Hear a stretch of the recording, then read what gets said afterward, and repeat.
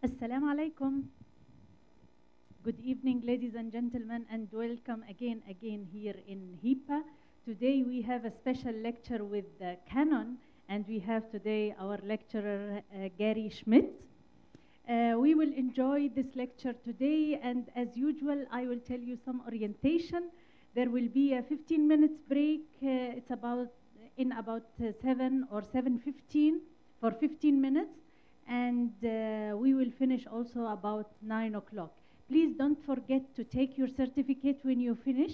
And the lecture here is live streamed. If you wish to share the link with someone who couldn't make it to come today, please find it on our social media or on our YouTube channel. Thank you very much and enjoy the lecture.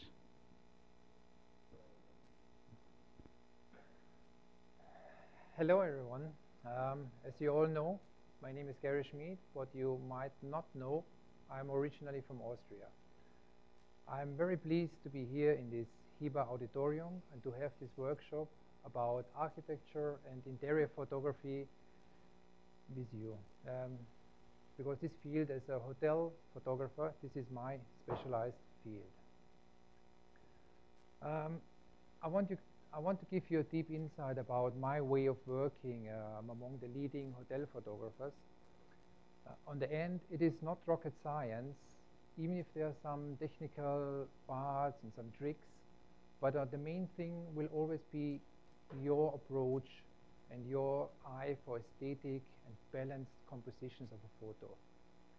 I will start the presentation with a small overview about my personal path from the very early beginning till the day I am today. And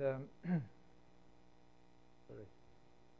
And after this introduction, we will go through all this part, what is needed to create a good architectural photos, from the technical part, from the composition, and also to the post-production, which is, of course, nowadays very, very important. I'm not aware of your photography level. Maybe there's some professional photographers, some very ambitious amateur photographers which might getting professional very soon, and some hobby photographers. But what we all share together is our love for photography. And on the end, we all try, including me, to develop and to improve our way of telling stories with photos. And so let's get started. Can you turn the light a little bit down? Can you turn the light a little bit down? Thank you. So let's get started. This is a small overview about some of my clients, not all my clients. And as you see, it's quite vast amount already. So as luxury hotel and resort photographer, I'm conducting photo shoots all over in the Middle East, all over in Africa, in the Indian Ocean area, in the Asian, still in the former Russian area, partially in Europe.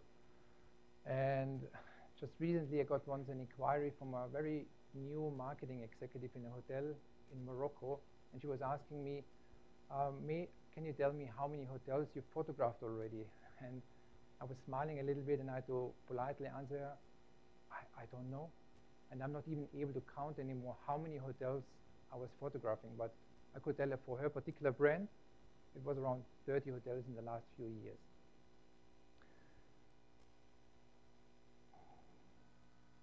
So this will be roughly the topic we're going through. Like at the beginning, we go about the different styles of architecture, because they're quite, is it exterior photography, is it some interior photography, also the cityscapes. And the technical part will be one major part of it, because this is always the most important. Okay, many people asking always about which camera setting, and more importantly, which lenses you're using. And there we will go through the camera settings, the lenses, and for the composition part, about selecting how to select the best camera angle, what mistakes are commonly in architecture photography. The styling composition, yes, the lighting between continuous and strobes. So there's a two big difference in the look and feel of your image. Does it have more atmosphere with continuous light, or is it more like feeling like a daylight image where you use the strobe? location scouting, I will explain a little bit how the typical day for me look, because you can't just show up and take the photo. There's a little bit pre-work around, okay, what is the best time of the day, what is the location, especially for exterior, where you can position yourself, or do you need a crane, do you need access to an opposite building. People in architectural shots is also something which is very common, and there are some things to consider how to make an architecture shot plus people inside. What is for me a very beautiful part is artful details. It's not always like showing with a wide angle everything. It's very much important or needed for most things, but things you show closer are transporting a little bit more emotion.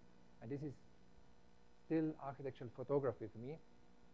And also then in the post-production, like quickly about the workflow, how you work then in Photoshop, because like, as you know, for interior photography with views outside, the camera are not able to capture everything on one shot. So you need, sorry. It's too low. It's green already.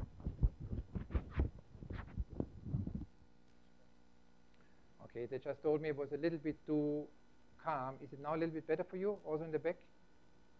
You can understand? Okay, I will try to speak up a little bit so that you can hear me a little bit better. So I think the last one was saying it's about the post-production, which is nowadays more and more important, because as said, with one image, it's difficult to capture an interior, including the view outside. So you need multiple exposures, and you have to combine them in one image, and there's no way around Photoshop. But now let's go quickly about a small overview that you get an idea where I'm coming from and to end it up here in this photography. I don't know how many of you still remember or took photos in the analog days, but now you can guess my age then. When I was 17, I started in a photography club, and I had my DSLR. It was, of course, analog. And I had my own dark room in the attic, where I spent many, many beautiful hours of developing the paper sheets under the enlarger. And it's beautiful. If you put this paper in the chemicals and you develop the image, and slowly, slowly it appears magical, it's beautiful. Only that you then can see, oh, one part was too dark or one part was too bright. And at this day in the dark room, you had tools which remind you, if you use Photoshop, there's the tools dodge and burn. And this was under the enlarger, where you partially give more light or hold light off. So this is still from the analog time, this way how the tools in Photoshop look like. And this time still was for me when I was going out on a photography walk. You just take your camera, you go, whatever is coming along, and at this time you still the film, so you have to decide before which film you give in, is it a black and white film, is it a color film, which ISO you're choosing, 100, 200, 400, because you can't change, and which is for the most people most probably difficult to understand. You couldn't see, after you take a photo, immediately the result on the back of the camera, because there was no LCD. You only could see your result after you got the film back from the labor and developed. So this was it was like this. It was interesting. You were more careful about the things you're taking, because you have 36 images. So you were thinking a few times, is it from here, is it from there? Nowadays people tuck, tuck, tuck, tuck, tuck, tuck, and choose afterwards. So this analog, it was very good in a way. And then I started to work. These are some local newspapers in Austria. I was working for newspapers, writing, taking photos. And it was very interesting. The first time I started to get the first money out of photography. And the first time there was one of my photos printed and my name underneath, was a really great feeling. And then it continues. Then you work for glossy magazines. This is the first time your name in a glossy magazine, or the first time you see a photo on the cover with your name, or the first time later on you see one of your photos on a billboard. And these first times were always exciting. And nowadays I don't even know where all my photos circulating and used. But it's a nice way. And when I was working in a newspaper, then I got in this city the chance to work in a local photo studio. The lady, she was a very well-known portrait photographer in Austria, and at this time, this was the Hasselblad 503 was an analog, and the viewfinder, when you looked into it, the photo was square and upside down. So at the beginning, it takes a while to get used to that you see everything upside down. But again, it was a good training to see things because you crop afterwards from a square image. This was the analog medium format films. And then only in the year 2000, it started the digital area. And still in the beginning, we photographed analog, but we had these high-end scanners to scan the negative and then doing post-production in Photoshop, because analog time, there was not much of retouching possible. You had your photos printed. You could do a little bit on the photo retouching, which was very minor. And at this time, Photoshop started, so I started quite early with Photoshop. Then was the time I was teaching my boss in the photo studio, because she was not a generation from the computer, and it was a totally different world of possibilities opened. And then I decided, okay, I love photography so much, I want to do it in a proper way. So I did this apprenticeship in Austria, which is usually 3 years to learn photography. I was already a little bit older, so I did it then in 2 years. And then you come to this photography school. There was still like, when you think about this in the left up corner, this is the way all the layers have been in a film. There have been many, many layers. This was the way how you could capture color or black and white images.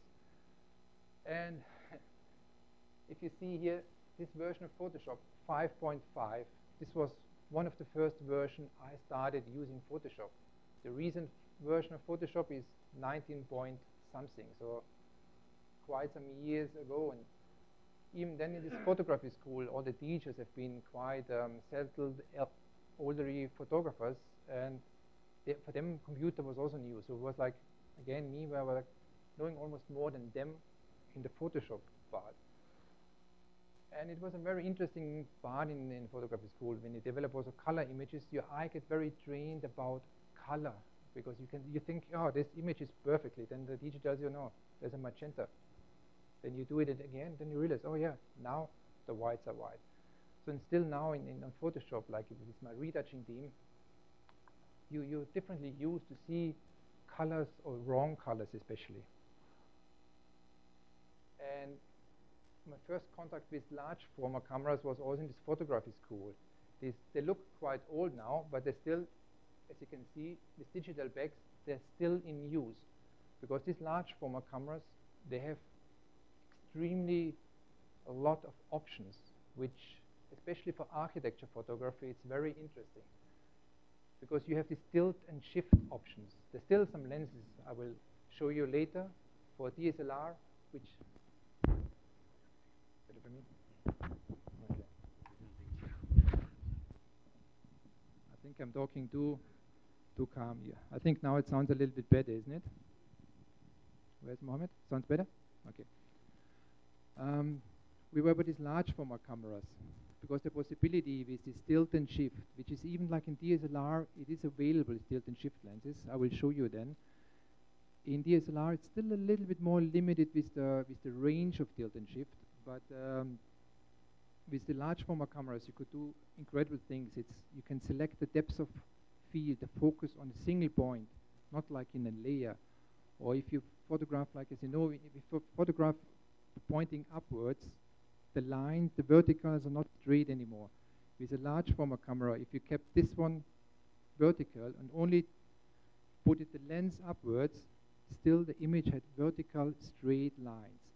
And this is a benefit you can use also with the tilt and shift lenses available for DSLR. And this principle of tilt and shift is what is called Scheinflug, so that everything is still straight.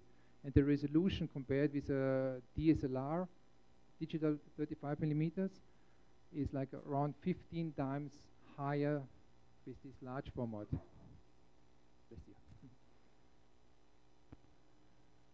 And after I finished this photography school, I made then also like this four-semester multimedia design academy, which was everything about graphic design, film, photography, where the photography part was for me quite easy because I had the photography school already. And after this, I had to do the master in craftsmanship for photography, because in Austria, it was not allowed to make your own company without this master in the craftsmanship. And then in 2005, I opened my own studio in Austria, which was more specialized in portraits and commercial photography. There was some hotels on a smaller scale, a lot of these tourist areas, family-run hotels. And in this time, it started then getting jobs from Dubai. So me and my other photographer, we started to flew into Dubai for some jobs, forward, backward. It got more frequently. And then it was like, Dubai could be a very interesting place because of opportunities. And so then in 2009, I moved to Dubai. At the beginning, it was my one-man company, and my field of photography was still very, very wide. I did fashion photography, jewelry, product, food, architecture. So it was a kind of everything.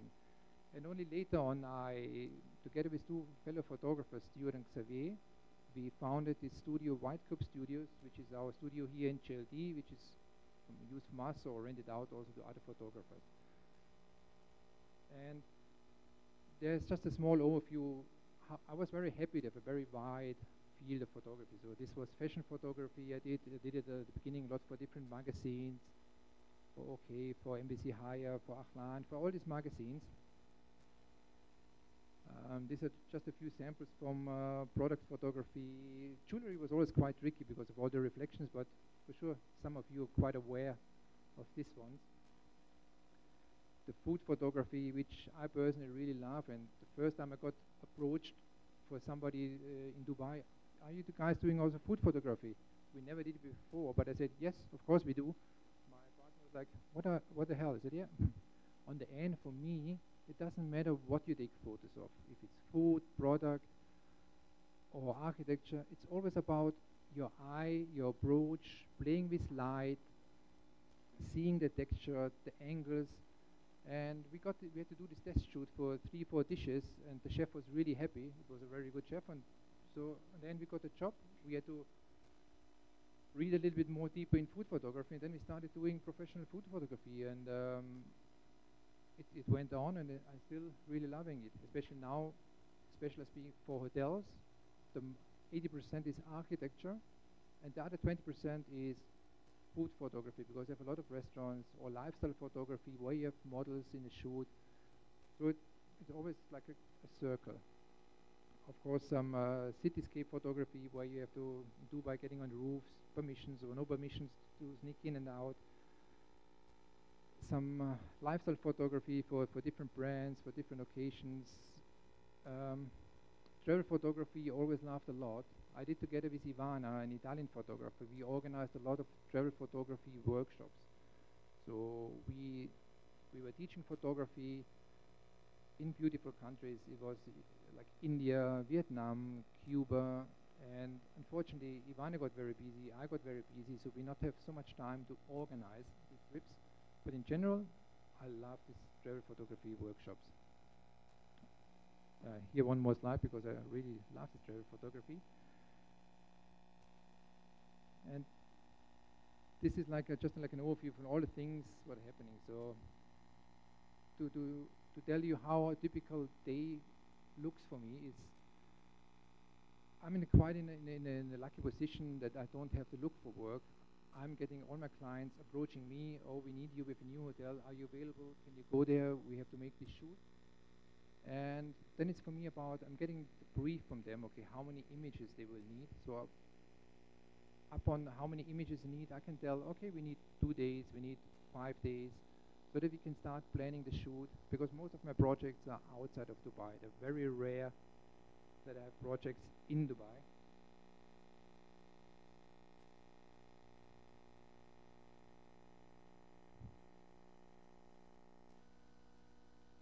So then we are back on this, what is the content now from the workshop itself.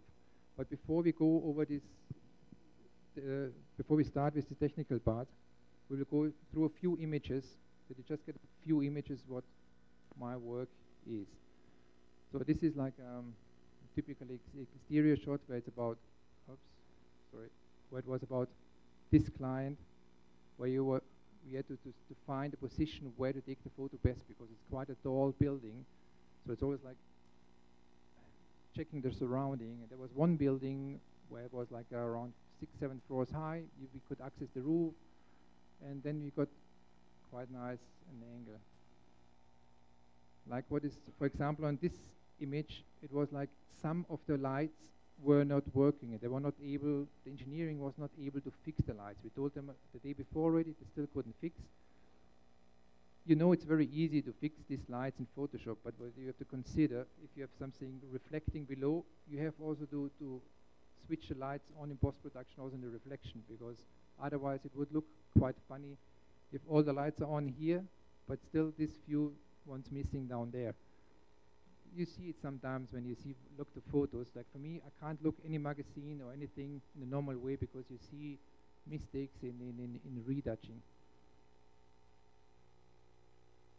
Like, for example, this image was taken with a tilt and shift lens, where it's like you had to point up, but you can adjust it so the vertical line staying normal. Tilt and shift lenses, they don't have an autofocus, but for me, I'm not bothered, because like my camera is always connected to the computer, and via live view, it's very easy to adjust the focus. And buildings are not really fast moving, so it's quite easy. This is one of my main things I'm doing, like for hotel photography, the interior photography. And just because this is quite a nice example, this is the perfect angle to show a room or the bed, because the bed from this angle looks always the best. If you shoot it from this side on, it looks massive. If you on this side, you don't see much what else is in the room. And we will talk about these difficulties between to get the outside and the inside on one image, because the dynamic range of DSLR cameras, they're increasing every generation of cameras, but still far away from what our eye is capable of seeing. This is now the opposite of the perfect angle from a bed, but here the image was more about to show this area of the hotel room. So it's a secondary shot. There's always like the primary shot. This is a secondary shot where you show other important features in the room. Like if you have room or several rooms, it's always nice to show a little bit the connectivity, that this room is connected with another room, or you can see. Sorry. Partially. Okay, there's the bedroom. This is again a typically room, and what you realize, like if it's these rooms with two beds, it's very rarely that I show both beds in a full, because otherwise it's getting very wide, and the bed closer to the lens starts getting very distorted. So if you crop it, everyone knows immediately, it's a twin bedroom.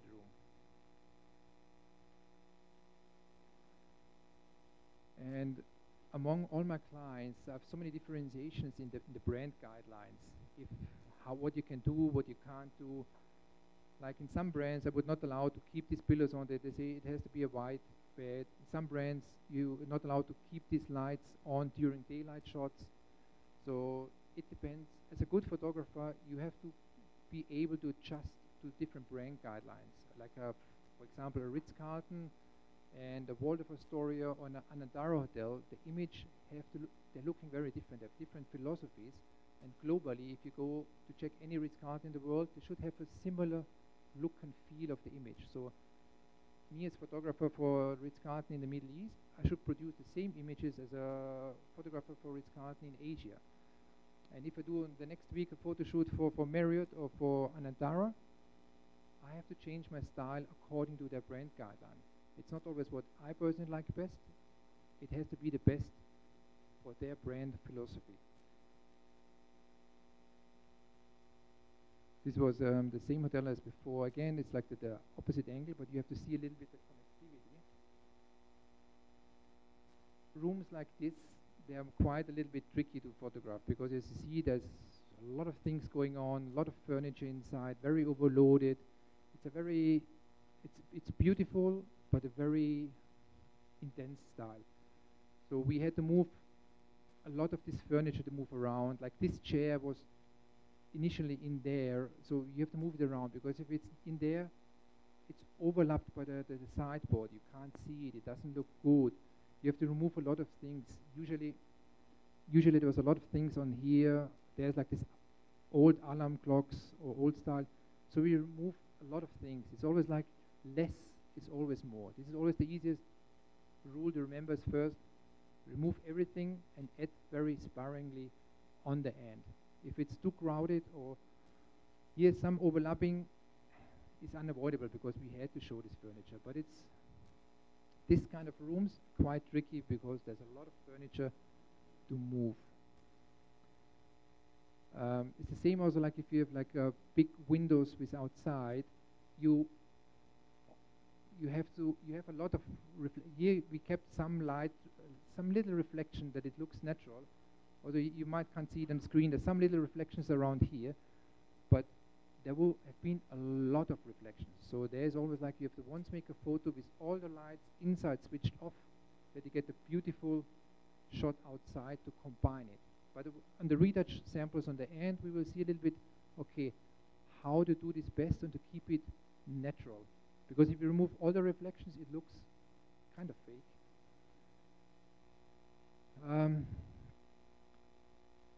A typical lobby area. About people in the shot, we will talk again later. There's the same thing, like some people in the shot to give, especially with open kitchens, it's always nice to have some people. And it's interesting on this shot, because I wanted to have these chairs and this table balance, but the chairs have been actually quite low. So the chairs were low and there was a lot of gap in between there. So we put these chairs on empty coffee cups, so to raise them up. You can't see them on the picture anyway, but it looks perfectly for the composition and hiding the not so nice area under the table. So it's always like first getting the frame, like I liked this design, but in here, the left and right, it's just like there, the height was like not right, so you have to help to adjust, to lift it. And again, I like close-ups in between. On this restaurant, we have several wide-angle shots, but it's always important that you have a wide, a medium, and might a close-up to show different elements, to show a little bit more the emotions. And on this shot, it's always like a little bit about the symmetry as well. By the way, if we have some questions and answers on the end, but in between, if somebody has a question, just raise your hand, because maybe it's for me interesting and for sure interesting for somebody else as well. Which is a very nice or very important always, like for exterior shots, you have it like you need sorry. Yes, there will come some samples done with the lights, specific for where I put the lights. This is now just a quick overview, and then we go into this technical parts about continuous light and the strobe lighting. But the light is the most important, like as you might read in the beginning, like photography is this French word, but it actually came from the Greek, and it means drawing with light. So without light, there is no photograph. And again, this one of the photo, like it's called the blue hour, as you might know. But unfortunately, the blue hour is not 1 hour long. It's roughly around 20 minutes. Me personally, I like this time very much, because where you start seeing the inside and the sky is getting this blue. There's some photographers, they say, oh, the morning blue hour is much nicer than the evening blue hour, where I must say, from an image it's difficult to tell, was it the morning or the evening blue hour? Me personally, I don't like the morning blue hour, because if there's a city somewhere in the background, there are less lights on, so it's like the cities are more sleeping. On the evening, the city is lit up. If you're somewhere out, if I would do this in the morning blue hour, okay, I can get the engineering to switch on all the lights, but I have to frame the picture when it's still dark, so I'm not really seeing exactly what is on the picture compared to the evening. I see this in daylight, I know exactly, okay, this is my frame, and I just have to wait that the light goes down and down. Again, you need various different images, because when it's a perfect time for getting inside here, very often the foreground's already losing the light and too dark. So it's again, you need different exposures to get layered into one image. And again, it's my favorite time, this blue hour. For example, this shot, it was not actually a planned shot. It was just like after doing this previous shot, I just turned around and I've seen this jetty, even if this is dark, but sometimes this silhouette is just interesting. It's more about this beautiful sky, what is possible, the silhouette of these typically Maldivian boats. So silhouettes can be also nice. It not always have to show everything perfectly lit, because it's more about two yellow lines guiding your eye to the horizon, and it's a very nice shot in between.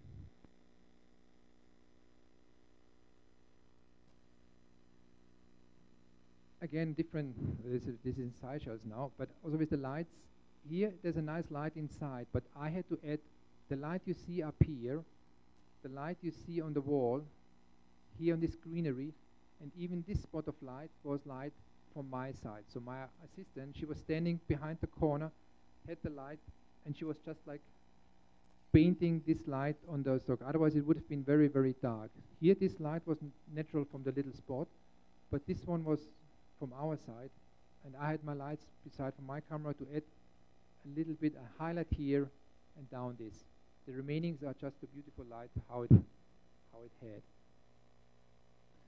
When I was arriving in Oman for this property, they showed me this cabana during the daylight, and it looked really, really ugly, I must say. So it was not nice at all. It was like, looked quite old, like everything was like, you could tell it had some years. So it obviously was for my decision, we have to do this in the blue hour, because they wanted to show the rocks in the back. I said, okay, the blue hour, it's still possible to see, because many people often, they think blue hour is when the sky is already black. Or sometimes I see people taking photos, cityscapes somewhere in Dubai, and the sky is already black. For me, if the sky is black, it's for me already, my day is done. Because when this blue is away from the blue hour, it loses the beauty for me. And blue and orange is a very high color contrast. It's one of the strongest contrasts, even like in painting, graphic design. It's the strongest contrast is this orange, yellow to the blue. And this is your perfect blue hour. And in the blue hour, this during the daylight not nice cabana turns out to be quite nice. So you have these lights. Again, I had to play with my light to highlight certain areas. I tried to avoid to highlight in this case here because it was not so beautiful, but the image turned out then to be a very nice image. And very often what happens to me when I travel to different countries, if I ask the people, oh, when is the blue hour? They look at you with big eyes. I don't know. So that's the reason I have on my phone, I have an application. This is called Sun Surveyor. There are many different applications available where it can tell you exactly according to your location when is the blue hour. The blue hour starts, for example, from 7:25 to 17:47. So then I can plan my schedule, my day. Because if I arrive in Nigeria or in the Maldives, I don't know when is the blue hour. When they tell me the sunset, I can tell a little bit approximately where it is, but this application tells you exactly. And even this application, they have this feature through your camera, you can tell where's the path of the sun, because very often if you arrive, you don't know exactly where the sun will be at 3 o'clock in the afternoon. Then you can tell, is the sun coming into the room or not? So this application nowadays, they're really, really handy, especially for the blue hour, because nobody knows in their own countries when it's the blue hour. This per se is not my favorite image, but it was quite an interesting one, because this client, he wanted to have it from this perspective that they could see the sunrise there, and this was one of the few exceptions. I had to do a morning blue hour. Otherwise, I'm only doing it if I'm abroad and there are 2 little evenings, so I have to do it in the morning. And here we went on the day before. It's in Kazakhstan. It was winter, minus 20 degrees or something. And where we took the photo from was a construction. And this construction was on level 20. And the day before we went there, we went up with this construction lift. We checked it. Oh, that's perfect. They said at 7 o'clock in the morning, the workers are here, the lift starts, you can go up, and the morning blue hour was like 7:10, something around this. And I said, okay, just about perfect in time. Next day in the morning, you come there, minus 20 degrees, you go there. They said, oh, sorry, the lift is not working, something broke down. Then we had to take the camera. My assistant was with me. He was a heavily smoker, so he quite left behind. I had to start running up 20 floors by minus 20 degrees. Each floor you can see a little bit, the morning light is coming a little bit more. So it was like running against the time just to come up there to reach in the last second, putting up heavy breathing to be able to take the photo. But these are the small things coming along in photography. So let's come to the technical part. I'm working personally on Canon, so like if somebody of you works in Nikon, it's equivalent, also is almost the same on Nikon. The lens which I have missing on here is the 2470. So I'm using the 2470 lens also very often, but I wanted to have these two images on it, because there you can see this, the lower row is all the tilt and shift lenses. For example, Canon has this 17 millimeter and this 24 millimeter. So this is a normal way, and there you can see it when it's like, when it's used, when it's like tilted. So you can see it, you can tilt, you can shift, and it gives you a little bit more range to keep vertical lines straight. Not as much as the large format cameras, or if you're somewhere inside and you have a mirror, you can tilt, shift the lens a little bit, so you're not showing yourself in the mirror, because the lens is a little bit off center. And the tilting, if you have to point up or down, you just keep the back, where the sensor is vertically straight, and the verticals in the image will be straight. And as said, they're manual focus, but I don't bother about the manual focus, because with live view you can focus nicely. Which was for me a very nice day when Canon released this 1124 lens. It's not so long, it's maybe 3 years now, or just above 3 years. You will say, oh, it's only f4, but the range of this lens is exceptional, and the lens quality is amazing in f4. Again, I don't care. I have the lens on a tripod. I can use my aperture 14 or more, so the quality of the distortion and aberration and chromation, everything, it's amazing quality for me. So it's very expensive lens, but as it is with lenses, the more the cost, also the quality is better. They come with a reason, the price. And which is also an amazing lens is this 14 millimeter, this is a 2.8 prime lens. As you all know, a prime lens is in the end a prime lens. They are perfectly corrected for all the optical mistakes can appear. And using this 40 millimeter lens, it's just beautiful. I was using previously, before this lens came out on the market, I used quite often the 1635, because it gave you a little bit more range, and with, especially with hotel photography, sometimes this zoom lens, it's quite a benefit. Like the 14 is amazing, but sometimes you just need this extra little 1 or 2 millimeter from which this lens offers, and it saves my life, and it saves the picture. And this 1635 is now not in my travel kit anymore, because I'm using this 1124 and the 2470. So like it's covering everything.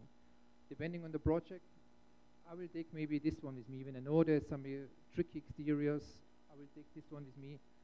Sometimes the 40 millimeter, but it depends again on the project. And in the very end, I will show you then the kit I'm usually using for traveling, because I'm traveling a lot, and it's all about how much equipment you take, the weight, how comfortable it is. And so that's the reason I'm deciding on project if these two coming with me or not. If it's a project here in Dubai, it's different. If I have more equipment, it doesn't matter. I don't know which is the widest lens now for Nikon. Is it 14 millimeter? Not the tilt shift, the normal wide angle. 14. 1420. Yeah. There's also fixed lens 14, isn't it? A prime lens. Yeah. Yeah. It's comparable with this one. They're like prime lens is a prime lens. It's in the quality always better. Yes. Yes. I try to avoid to shoot with 11. It happened a few times. I had to use it, but it's more about 12, 13. This can happen. On 11, it is possible. So if you have this with aperture, the corners are still good, but the dangerous thing is things close to a lens getting always distorted. So this area we de-distort on Photoshop. So we select only like the last 20% and we de-distort it back. But I used it quite a few times, and I'm very, very pleased because 5 years ago it would not have been possible. Yeah.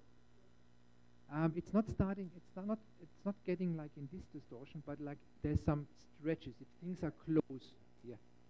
But it's not like getting this barrel or the blurry corners or dark corners. So for this one, it's very, very good made. So no dark corners. The sharpness in the corners still very, very good. And it's only about like this table would get like a little bit more rectangular if it's very close to the lens. But everything, if you try to avoid being very close with something, 11, it's yes. Yes.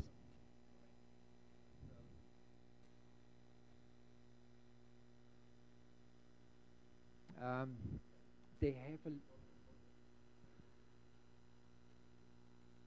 If you're on the very edge of tilt and shift together, you're getting some corners where it's quite a little bit.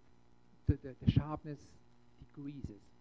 So, but you have to crop it a little bit then, yes, ideally, or you have to consider it with your perspective. But if you use it with a normal lens, you have to distort the image again, so you lose again. And it's like it's always a difference if it's real captured the pixels or if it's like manipulated pixels. So it's like still I prefer this version than overly distorting and stretching it in Photoshop.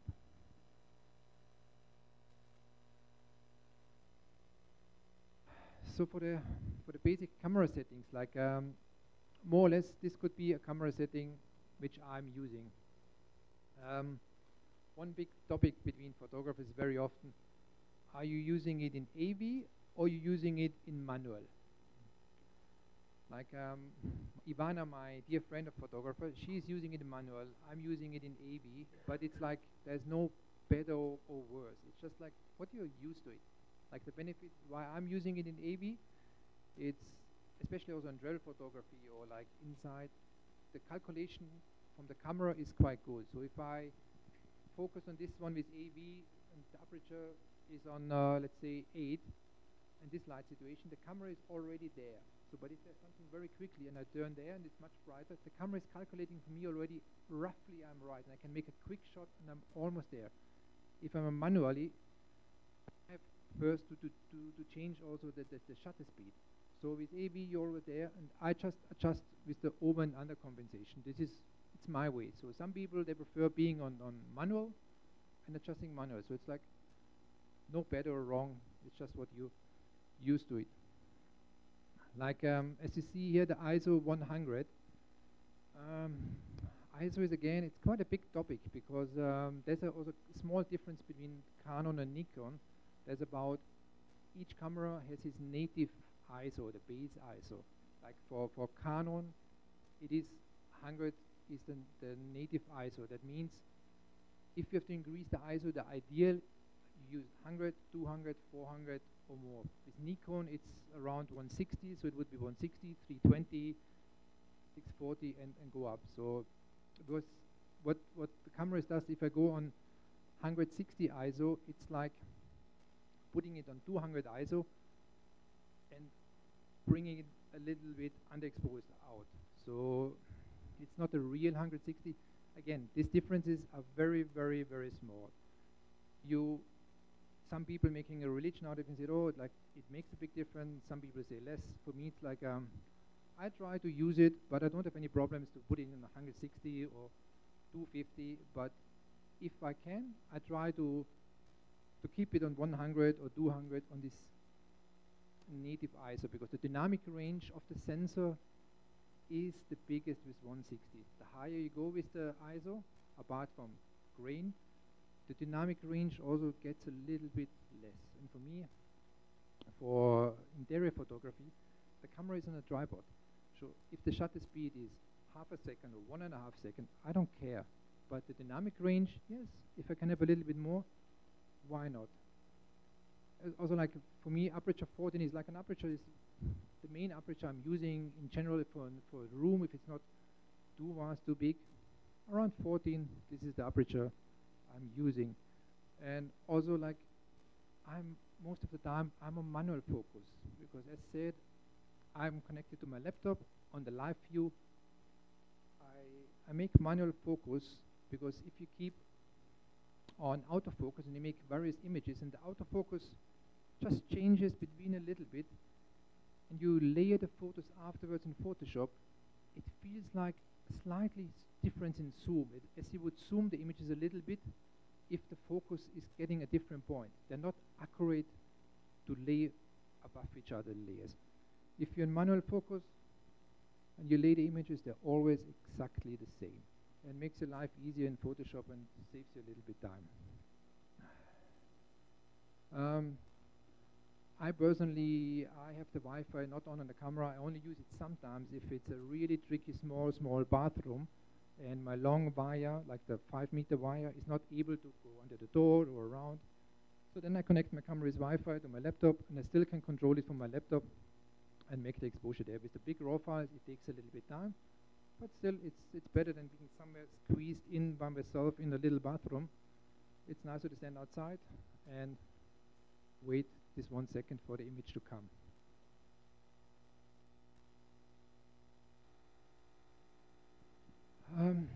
Just a few, like this was, I love, since this is this balance level is introduced in the cameras. This was just like 3-4 weeks ago in a project in Nigeria. But for me, it's very important, especially shooting with wide-angle lenses, that the camera is exactly balanced. Because if the camera just tilts up, points up a little bit, your vertical lines are not straight anymore. And for me, interior or architectural images where the vertical lines are not straight is horrible. Except you do it on an artistic purpose that you want to have them, it's fine. But if you want to do a normal interior shot, the vertical lines are not straight, it's simple to avoid. So this is a very nice tool. Even on if you have the you see my camera is always connected. Even you see the same on the laptop. The only time you don't see this if you on shooting a video, or if you have the face recognition or face tracking on, then this leveling is not available. What I'm using also very often on my camera is like where you manually can change the white balance. I'm using very often the auto white balance, or except on the blue hour in the evening, I know exactly with the Kelvin, I know it starts by just above 4,000, and in the perfect blue hour it goes down to 3,500.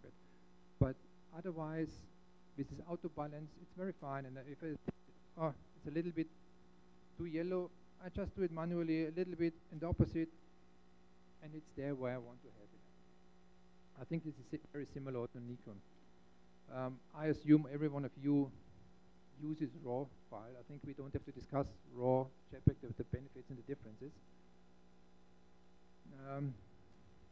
Seeing that I'm using, of course, all the time the RAW. The only exception is because I'm using sometimes the HDR mode, because the final HDR images are JPEG images. I'm using mainly HDR because I've always clients beside my side, and they cannot imagine in the same way if they see a photo, or the bright areas will be more visible in the final image. If I take a HDR image, they already see a little bit more, okay, how it almost will look on the final way from the different exposures outside, inside, so they can imagine better what I'm doing. So on the RAW file alone, it's for non-photographers sometimes difficult to understand how it will look like. And I think Nikon also has this HDR. Like this two down there, I think I never even used it because they're just too playful, artistic. It's not really like for commercial photography. But it has quite a, and I'm using this HDR as well because in the area I need bracketing, I need different exposures. If I'm on HDR, I always say it keeps also the original RAWs, which we use for the post-production. So it's like an easy way for me doing bracketing and having a nice image already to get it there. What I really love as well as on Canon, like this software, the EOS Utility and this Photo Professional, it comes with every DSLR camera. So if you have a Canon and you never use it, look at it, you can download it. And this is the software where you can connect your camera with the laptop. Nikon has a software, but I think it costs us a small amount, but still there are some third-party companies which are also offering softwares. And it's handy, especially for architecture photography, because like on a screen, you can see much, much more than on the small LCD on the back of the camera. You see, oh, I missed a little bit here, I missed that. And again, you have most of the time you'll have the clients around, so they can see this view on the laptop, like on the back of the screen. It's quite difficult.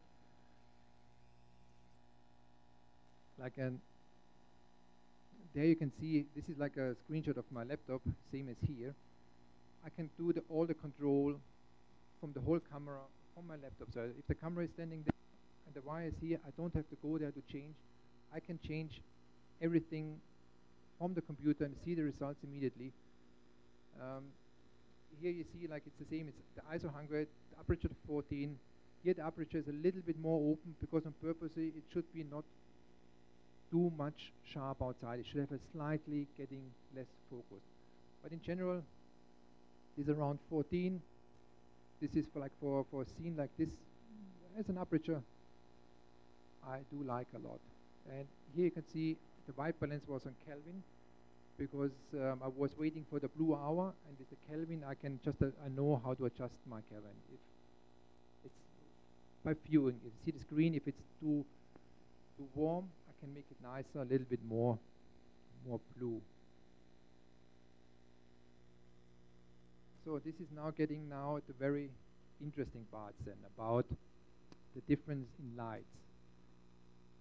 These are the two main things, like an atmosphere evening shot where you use the tungsten light or LED, but the LED lights only when you can change the color temperature. Like LED light in daylight temperature, it's not helpful. So it should be going down to the 3400 Kelvin from the color temperature. So like this is, for example, the light I'm using. This would be an LED light, which you can change the color temperature. On the other hand, the other style is this where you see like a room and it has this feeling, it's all just about daylight. It should look like there's no other light source used. Like in the very old days, people would have put the strobe there behind to create light effects. It doesn't look nice. So it should look as natural as possible. The only thing, I need some strobe to get this transition nice. I will show you then on some samples later on, because the outside is a different exposure than the inside. And when the outside is the right exposure, this window frame is just all black. And between these black window frames and the outside, putting this in Photoshop together to creating the masks in there is quite a little bit of pain, a little bit nightmare. You have to work so carefully, otherwise you always see some black lines or black blitzes, highlights. They're very difficult. If I use the strobe, I use the strobe for this area mainly.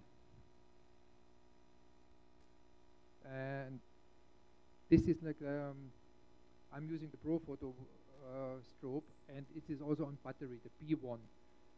So for me, I try all my lights.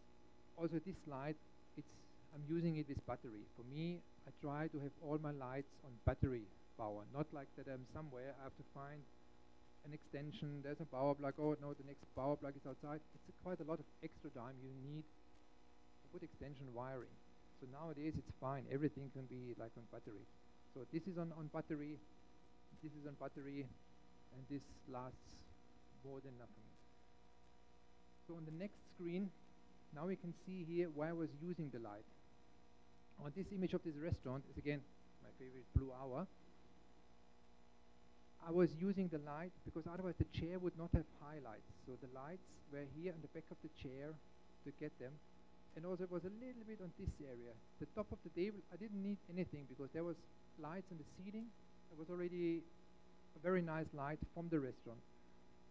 Also, like when we switched off all the lights to get less reflections, I had to use the light a little bit on the frame to not making it too black, that it looks a little bit natural. So it's very often back of the chairs to lift a little bit with this light. With this light you did, for example, there's a lever on the side, you can change between spotlight and floodlight, so you can really point it. And with the barn doors you can make it very small and really like direct it. And on this image you will see later on the retouch samples how it looks, that the strobe was only used for this area, so that I could blend in the outside image with this area. All this what is getting gradually brighter in here, even in this area, it's not from the strobe, it's just from overexposure, one step more, and then combining. So like this area is one image, this is one, so it's like at least normally 4 to 5 images to combine for the one perfect image. And the end result is then, it looks natural. It looks like this is just the daylight coming in, so it's always a little bit brighter on the window and gets a little bit darker in here. You just lift a little bit this, otherwise the shadow would be too strong and too dark. And people think, yeah, this was just going in, captured, and this is the image. I wish it would be like this, but it's quite more behind, but it should look natural. So I will show you now a few more samples how I play with light or I paint with light. Like, this is quite a huge restaurant area. There are some nice little lamps here, which not creating a lot of light. Here, these lights, yes, they create. But to making it as nice as appealing, you can see I had to add lights here in these areas. Like in the many years back, I've seen photographers, they had this with this tungsten light, especially in a room photo. When they was capturing this side of the room, they had like the wall you couldn't see on the image, like a huge rug, and they put maybe like 10, 15 little lights on it. Each one was pointing on one single area. It looked quite nice and amazing then, but the time this photographer needed to assemble this rug and all these lights to get this one shot is enormous. So it takes 3-4 hours or more to take this one photo. And for me, like I know I have to use several layers in Photoshop, and already I decide always on location what takes less time. Either I fix it on location with many lights, or I play with 1-2 lights on various areas and combine them in Photoshop. So whatever is less work for the workflow will be the way I go. And that's the reason it's very important that you as a photographer, you also know how post-production Photoshop works. There are quite some photographers, they outsource their post-production only, and if you don't understand how it works, you might make some mistakes, and in the end they take much more time or almost not able to fix it. So in this case, I only had 2 lights, and I was like my assistant, and we always had like highlighting this, and then the next this and this, then the next this and this, and then we had to combine all these images to get this together.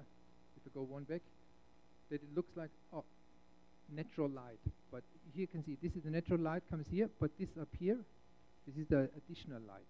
And it should be also used in a way that it's not very obvious from the beginning.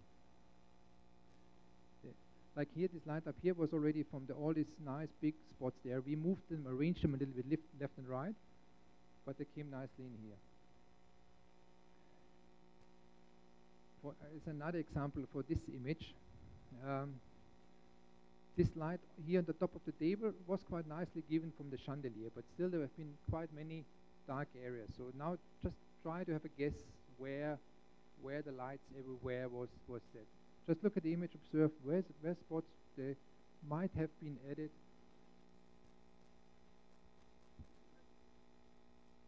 What?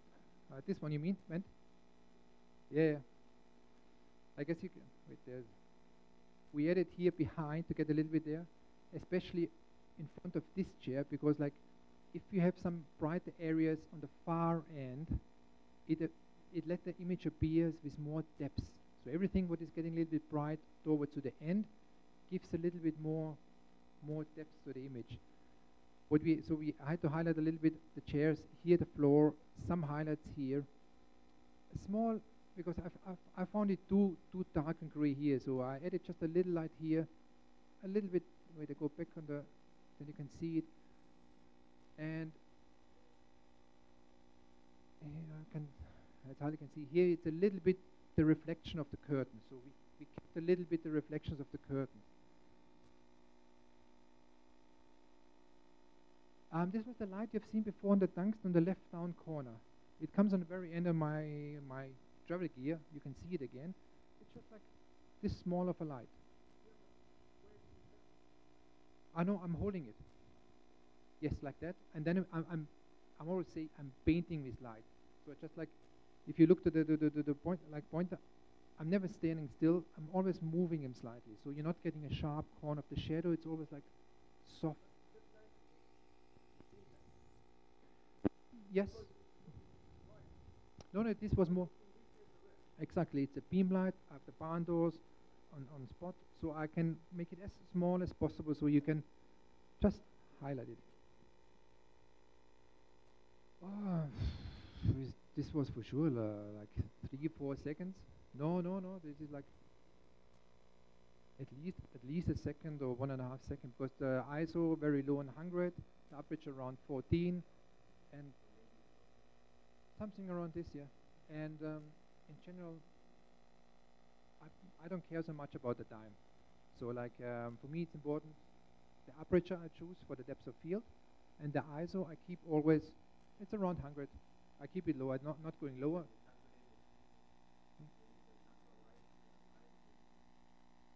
No, I'm not calculating time, I let the camera calculate. So I put an aperture 14, the camera calculates, and if the camera calculates wrong, like because it's like too dark in the back and the camera makes it too bright, I correct it with the over and under exposure. I say, okay, camera, your calculation, minus 2/3, and then we start.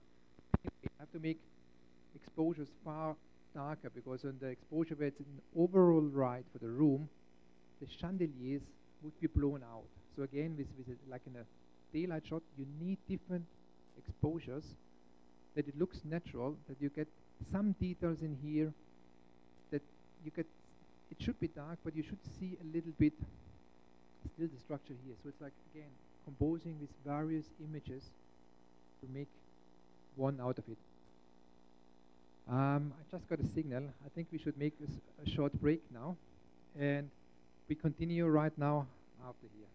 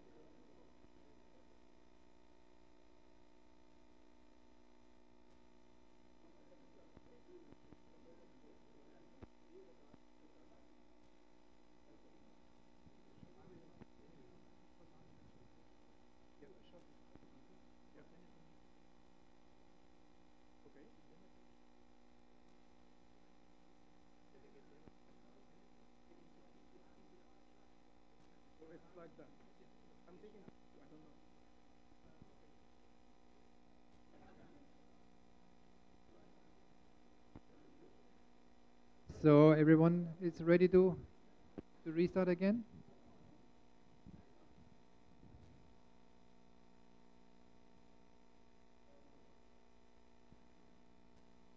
Okay, welcome back. Let's continue where we stopped.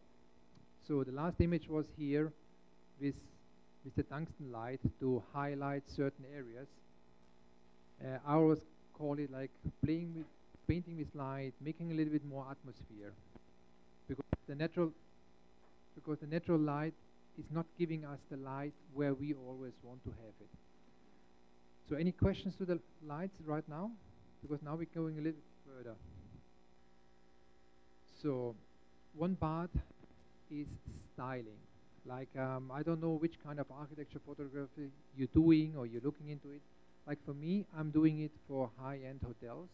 And each hotel, as mentioned before, they have their guidelines. So they give me quite, they're like 50, 60 pages. They're very strict with angle, do's and nots. And they have quite some differences.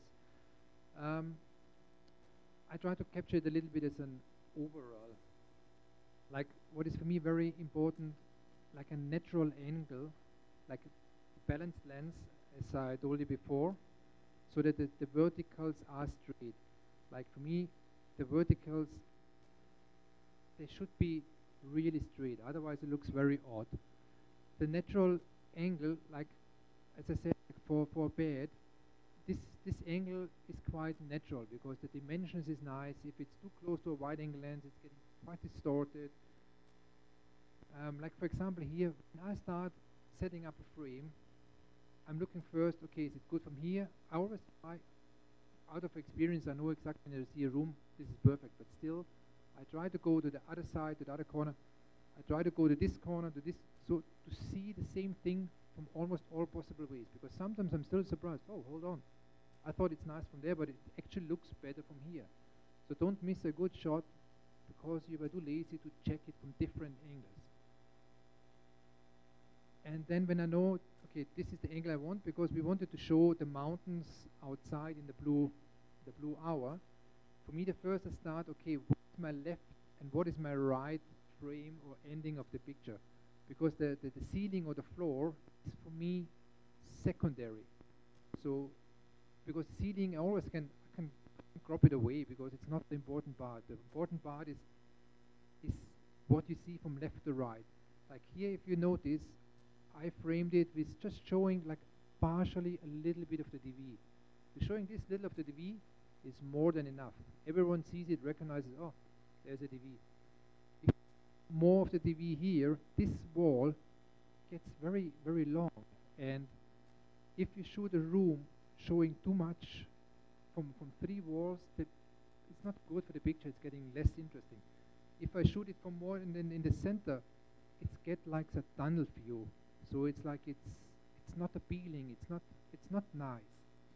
So ideally, I always try to show one wall more, the view, and this one, if I show the wall, as little as possible.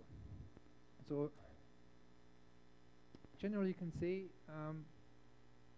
if it doesn't look right for you on the screen, then most probably it is not right. Then try something, just check it once more. Am I too high, am I too low? Shall I try a little bit more for the left, a little bit more from the right, until it feels more right. If it's movable furniture, just try to move things. If you don't like it, if you like it less, you can put it back, but you tried it. Like as a main rule of thumb, I see very often images, they take from far too low, so the bed looks massive. For me, my ideal height of the camera is approximately this height is the camera for me. This is the average. I hardly go higher, because if you go higher, you start looking more like down. The bed is getting massive. If you go too low, you see less of the top of the bed, and this area is getting massive. So you just have to try, and you have to learn to trust your eyes, your feeling. So but you can try by yourself, like this height is an average good height for a camera. Some images will be different, sometimes you need high or low, but as an average is good. I said it's framing left to right. Choose the lights for the look and feel you want to achieve. If it's a daylight, you don't need the tungsten light, then you need a strobe. And even if it's like daylight, like for example on this image, it's very nice in daylight, but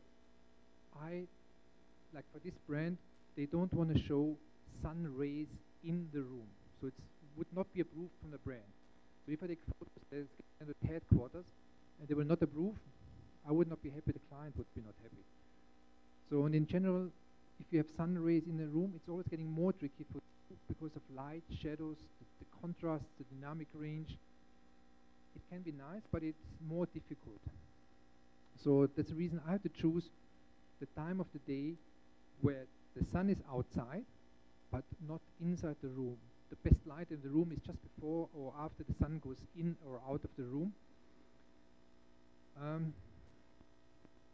This is the light.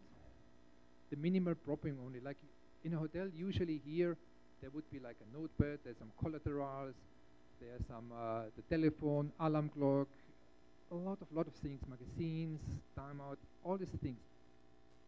I remove most of them because if you check in a room, yeah, it's nice, it's there, but on a photo, it is distracting, it's making it more busy, and less is more.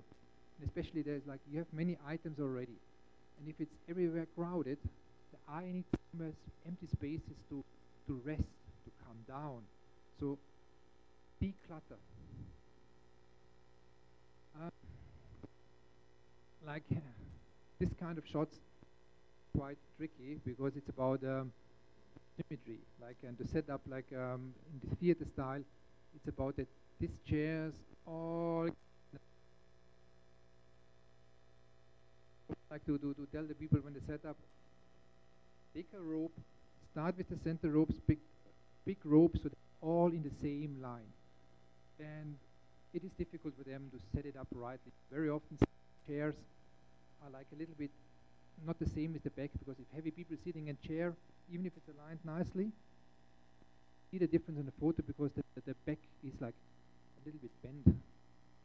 So then when they set up nicely, it's then for me going there, or my assistant, I tell them, okay, fifth row, this chair, move it a little bit to the left, to the right. So the arranging can take quite some time. To take this photo goes very quickly. So like the actual capturing is maybe 2 minutes or 3 minutes or 4 minutes. But the setup can take a really long time. It can be, I had it already 3 hours as well. This was because the support. In general, like for a room shot like this or this, you can calculate, or I calculated, I'm quite a fast moving photographer. Like I can do it in a half an hour or something like this. But in general, I tell my clients, in one day, I can take, like say, 7 to 10 images. They're perfect images. If you have like in one room several angles, then it could be okay. You can go faster, but 7 to 10 images, then it must be already very, very nice prepared from the client. I give them always like a pre-preparation list. For example, if you look here, the bed, it looks very nice and neat. This is not the way how it looks when you check in a hotel. There's always wrinkles, there's for guest check-in, but for photo shoot, the camera sees every little wrinkle. So always tell them before, press the bed sheets different perfectly, starch the pillows, and even then if you come sometimes, you have to tell them, okay, you have to redo it again. Some wrinkles will always remain. Some we always want to keep in the image, otherwise it starts looking artificial or like a rendering. But so like still you have to try to make it as good as possible on location. Like for example, like these wrinkles, it's easy to remove on Photoshop, but it's getting artificial. So keep some, but not too much, otherwise it starts looking messy and not right. Like here, this is, they made it quite perfect, so we still kept a few little things, but it still looks natural. When you see wires, like very often there's telephones or from the lights, and the wires, just take a tape it up to the under the desk, so everything what you can avoid there is less work in Photoshop. When everything is distracting on the end, you realize, oh, why didn't I remove the dustbin? It's easier to remove the dustbin to hide it behind there or putting it out. It takes 10 seconds. In Photoshop, it might take a little bit. It depends on your skills, more or less.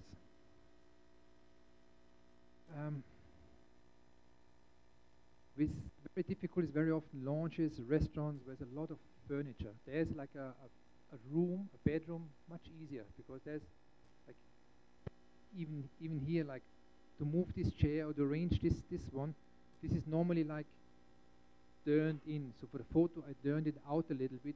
We removed, there have been 4 or 5 pillows. I removed half of them so that just you see, okay, there are pillows, but if there are 4 pillows, it looks overloaded. It's not nice.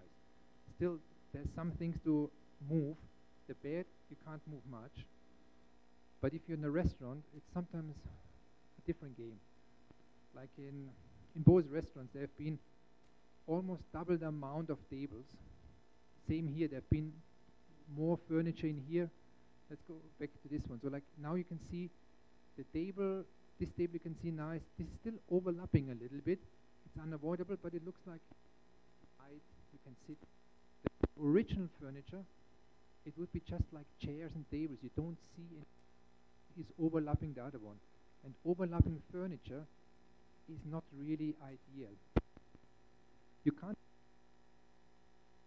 but we removed a lot of things in here, and it still looks like, but there's a lot of space. It's inviting, you want to sit there. But the cluttering, try to declutter. If there's a lot of furniture, move it out. And you will see it looks better. At the beginning, some clients there, but yeah, you want a nice photo or not? If people go there, they will not realize that on the photo there was less furniture than in real life. So this is the important thing. Like I was like here, like just showing from the frame a little bit. I didn't want to show a whole table. If I would show more table, I would create here a very empty space, and an empty space on the floor is not nice. If you have somewhere an empty space in the wall, it's nice, it's okay. But here, an empty space would have been very ugly. So that's the reason that okay, I just show half of a table. Automatically, if you see like a cropped table, you know, it goes further. You don't have to explain. Everyone associates, the restaurant is bigger. And just see, okay, it's there. If it's cropped image here, you would not realize it goes further. Here you just get the idea, it continues. See is here, you just like, you have to show a little bit of this sofa.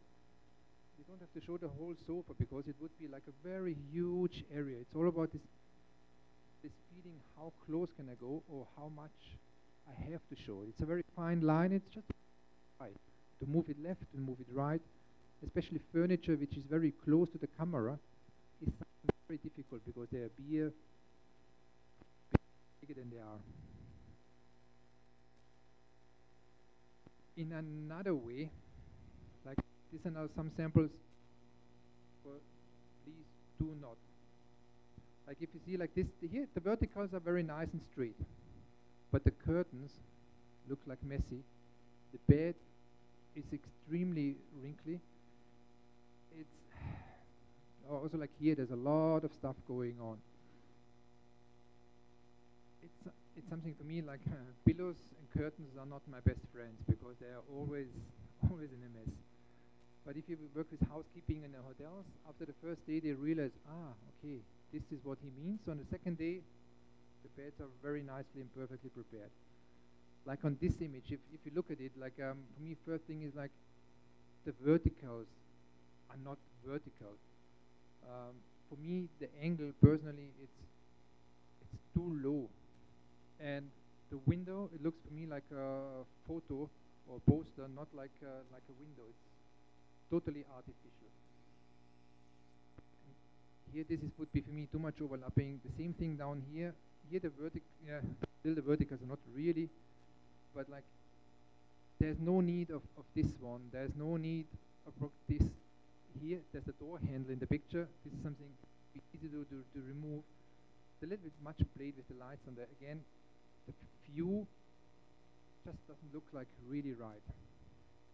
Like these two samples is also like if you shoot vertically like a lobby from above, it's just too much floor and it looks strange. The same if the camera is too low, half of the picture is just the floor. Okay, it's a nice reflection, but it's not showing the space or the room. And for me, we remove, like in the ceiling, this sprinkler or smoke detectors.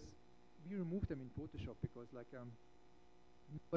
nobody is missing. The spots, yes, we keep, but they're very often too much stuff. It just makes an image busy. And you look at something and you think something is not right. But if you would remove it, it would look more calm. So there's more things.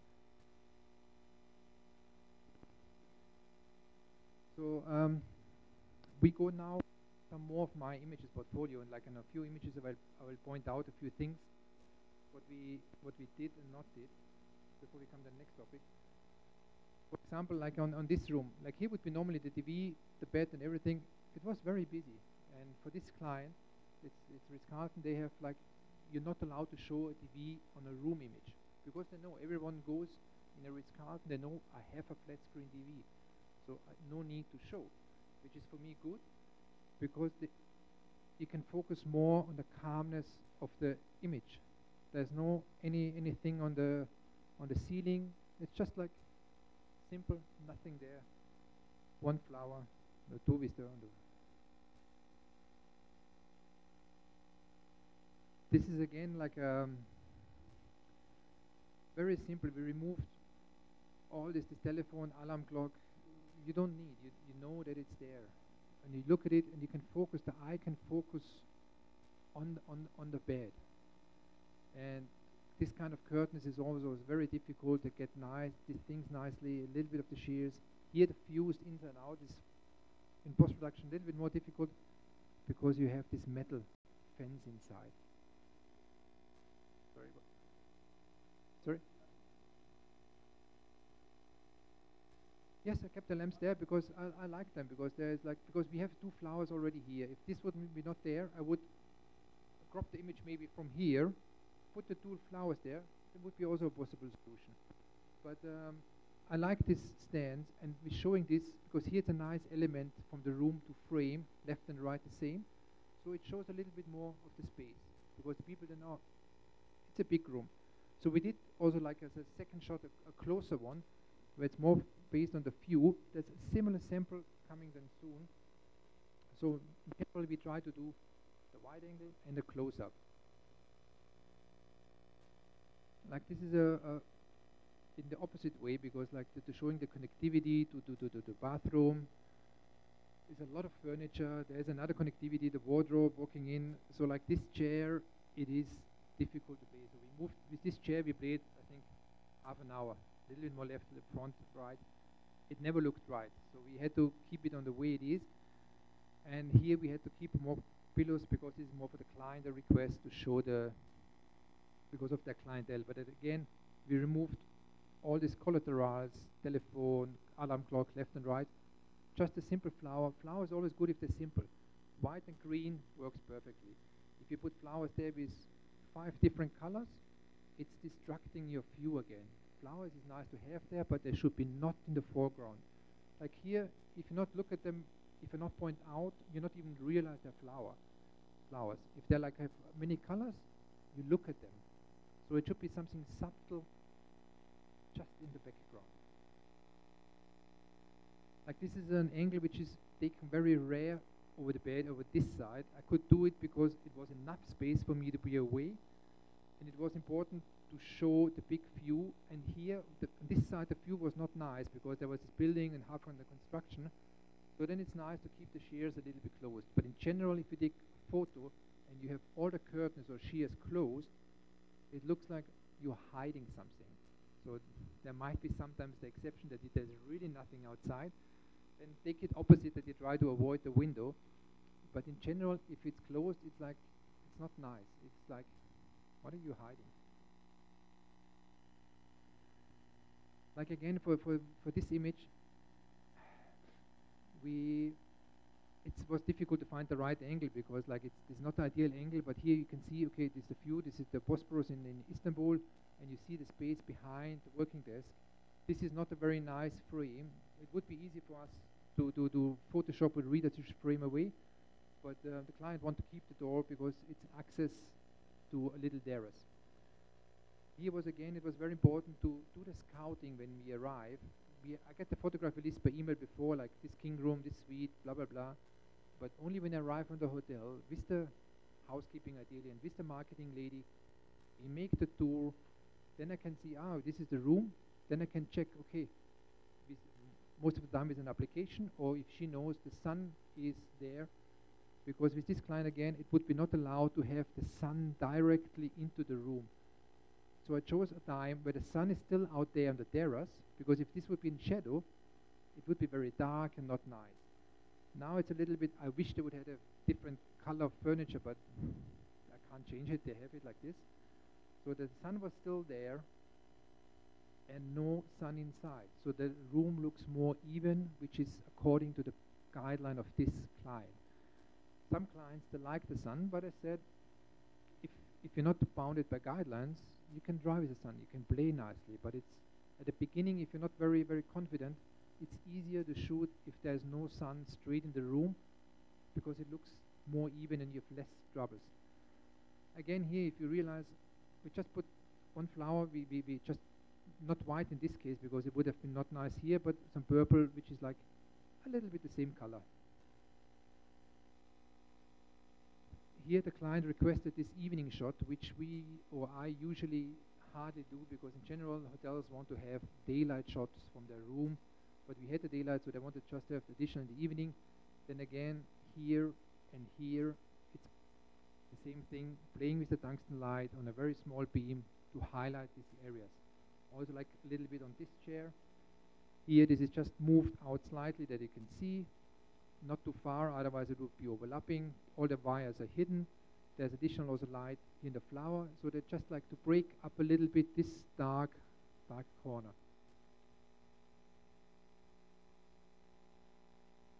If you would think now, here the verticals are not straight, it's like the mirrors are really in this way, so it's like the mirrors are bent. The room itself would be photographed straight. And this is sometimes like, it's nice to, if you have something beautiful, vast design like here, show space. Here's much more space than I usually would give this room, this table. Usually my frame would be maybe like just here in the view, but with this beautiful chandelier and this massive mirrors, sometimes make it grand, make it big, give it space. And again, it's my favorite blue hour. And again, here I had to play with additional lights on the back. This is an exceptional big bathroom, and bathrooms sometimes can be a little bit tricky to shoot. I have on the end one sample to show you one thing which is very common, a common problem in bathroom, but this will be then on the retouching samples. So I said this is quite a big one. It's kind of easier to approach. Like what is very often like surfaces like this, which are like these beautiful surfaces, but they're very reflective and they're showing everything. And very often they are very colorful reflections. So what we often do, we desaturate the reflections so that the reflections are there, but they're not like popping out with colors. They at least have the same color as the original fabric. I usually try to avoid to show the PD or the toilet, but sometimes it's just not possible because of limitation of space. Just the relaxation rooms is also like having nice some symmetry. This was like a spa. It was like there was nothing there. It was like not appealing, not inspirational. So we were walking around in the hotel. We have seen somewhere this bar one. We said, okay, it belongs somehow to this bar. We brought it in. It gives a nice button. It's in, I think it was in Bahrain or something. So it has some some feeling. Here again, played with the lights to highlight it a little bit. Also here, it's just played with the light. One simple flower, not like this typically. We're using it very often. A tray with a lot of condiments. It's to arrange and to focus. And if you play with the lights, you're like this conductor, like you have an orchestra. When I put a light here, you will look here. If I put a light here, like I said, you will look to the chair. So all the things you highlight, eyes have the tendency to follow to the bright areas in the pictures. So when you make a highlight, you guide the viewer. Oh, look at this, look at that. So you can choose where the people should look. In meeting rooms, I like to have it symmetry, but sometimes you're having the camera there, you're setting it up, you're moving, and you're not getting there until you realize the room looks symmetrical, but the room is not symmetrical. Like, there is a difference in the width. And at the beginning, you're like, can I be? Like, you're moving, and can't make it, but then okay, you have to deal with it. And this happens quite often. But at least, like, putting, like, the tables and very nice aligned, the flowers aligned, so it guides there. You have a very strong, you don't need any setup here. So usually clients will put a lot of setup. Is this richness of the room? No needed. I have to show that there's which view is outside. It's more the highlighting about the room. You see their windows, so you get the feeling, oh, I have daylight in this room. So sometimes it's enough to show there's a window, not necessarily to show the view, the actual view. Again, one of these big ballrooms, which is quite some setting up, and especially if it's not set up nicely to rearrange it, especially if they have, like, they wanted to show these gaps in between, there's one more gap behind, it breaks up the nice alignment of the chair. So this can be quite a lot of time to arrange. Usually, I prefer this theater style to shoot in the opposite direction with standard chairs, but this beautiful chairs look just better from the front.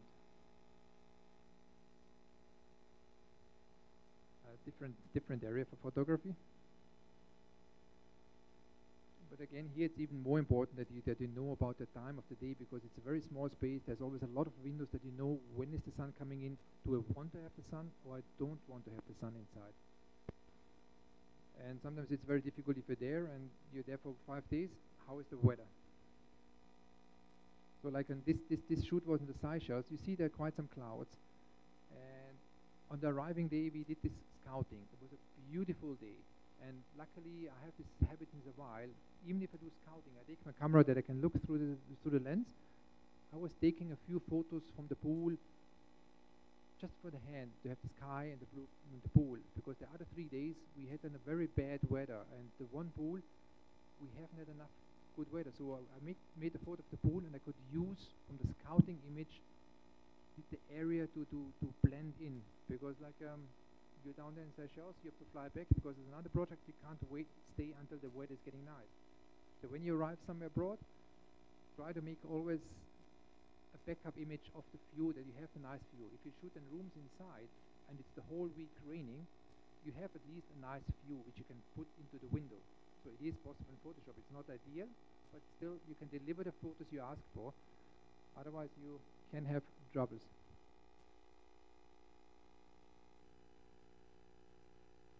This was still on the first day where it was like the sky okay.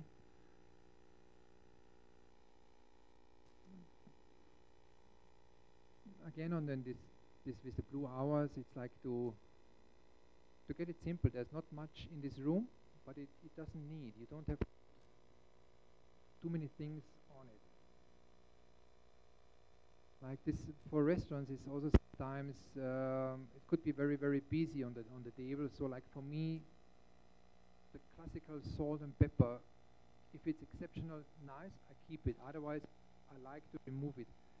But this client, he insisted to keep the butter blade and knife. This is something very often I suggest, let's remove it. It looks more calm. It is standard if it's there, but sometimes you have to try to make it less. And also, like again, the framing from left and right, I I was framing it for left and right and for below, and whatever was remaining on the top was just remaining on the top. If this would be a little bit less, a little bit more, I would not bother that much. More I would crop most probably. And again, most probably you can tell by now, there was like some subtle additional highlights on the back of the chairs, because otherwise it would have been quite too dark. And it was luckily, you have always, if you have like mirrors around, be always careful. Are you in the mirror? Are you in the mirror? I've seen too often images somewhere in magazines or on websites, but you could see the camera or even the photographer in the mirror. He's still there. So just double check always that nothing is left from you in the picture or from your camera. This is a similar thing as the restaurant before. It was totally different property, but again, playing the same thing with the highlights. Try to making some kind of a symmetry. Because it wasn't this. If I would have shot it from one side, I would have seen one table nice, but I would not see more. So we did one additional shot, just one table, and one the whole restaurant. But this is this medium shot where you just show nicely. You have this individual base.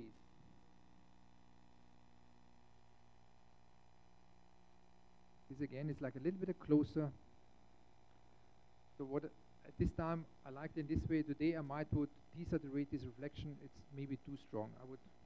Today I would do less reflection. But this is also something nowadays a little bit less. But in the early days of professional, when I look back to photos I took maybe 2 years back, I was thinking, oh my God, what have I done there? Because it was a sign of development. If you look now back to photos, look a while ago and you don't like them, it's a good sign. That means you improved.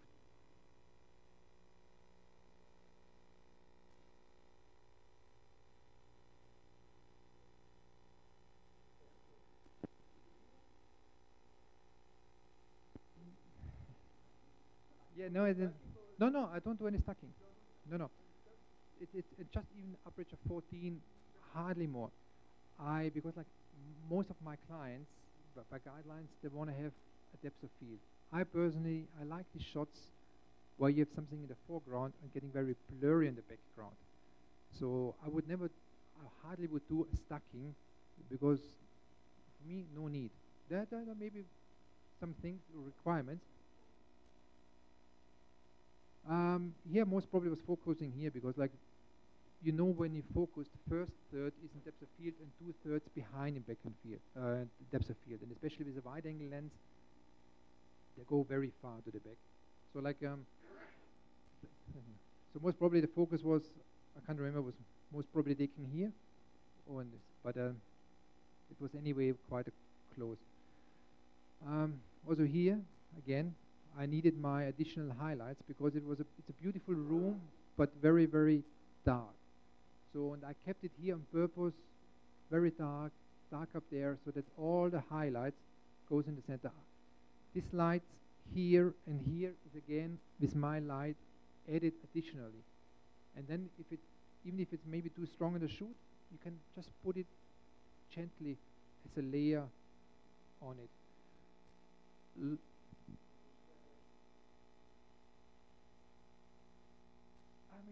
It depends. Obviously, I try to avoid to create ugly shadows.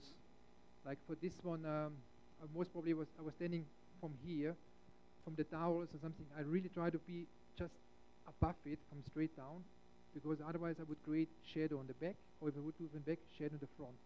So you always have to consider the shadow. That's the reason I'm always like, I'm moving the light.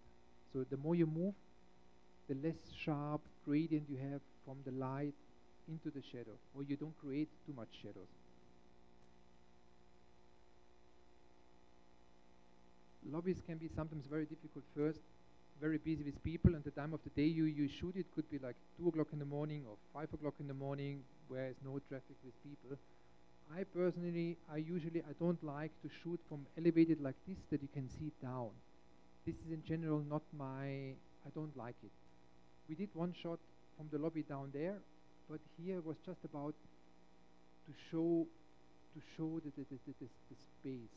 And lobbies are always better to shoot on the evening, because lobbies have a lot of windows, and the daylight is not mixing well with all the beautiful warm light inside, and it's creating on the camera then like very bluish, and the atmosphere is not here. So lobbies always nice in evening, even if it means stay up long or get up very early. This was the benefit. The hotel was not open yet, so it was easier to handle. Like this lobby, I've seen a few of you connected on my Instagram, which I'm not using much. I have one video from behind of scenes from this one because we needed to elevate the camera, and the tripod was not tall enough. So we had one of these table. We had, where are these vases?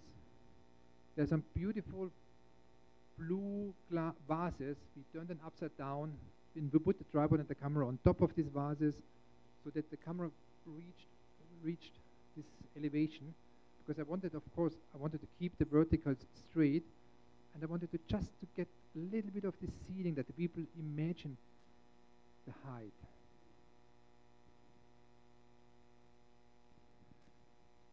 On this property, we have this problem. The shoot was in December, and the path of the sun in December is shorter than in summer.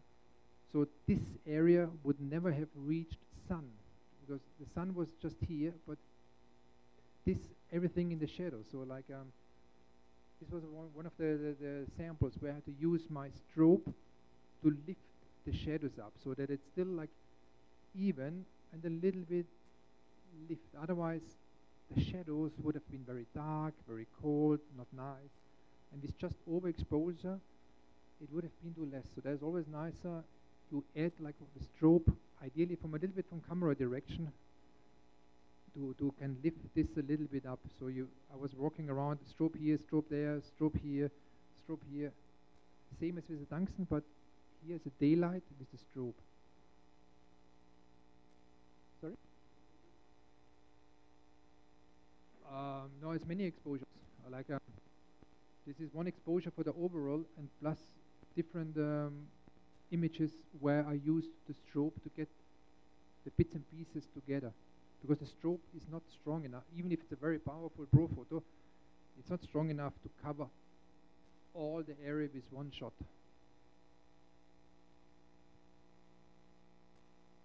Even if you're talking about architecture, but this is some parts, it still belongs for me in the same field.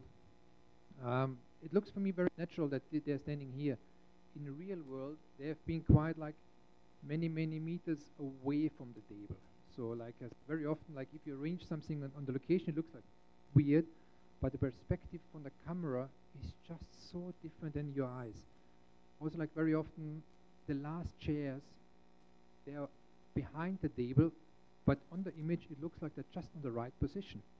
So this is sometimes very difficult to arrange it in the right way.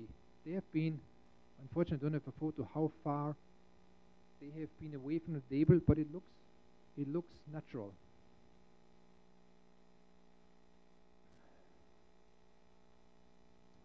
Just a very normal shot from outside from Madeiras, where it beautiful property. Or sometimes for exterior, it's nice to get some elements within the picture, which is like this bridge which belongs to this property. And I said before, I think exteriors are quite sometimes tricky, because if you don't have a building opposite to go, or you need maybe a crane, or you need maybe a drone, but then you have to see, okay, if I'm traveling somewhere with a drone, how is the regulation with customs, permissions, especially here in Dubai or UAE. Don't do anything with drone without permission. The fines are too high, and it's not simple, but it's possible to get the permission. So, and you have to have a registered drone as well. But drones is a very helpful thing. But yes, some countries I can't travel with the drone because you have no chance to bring it in.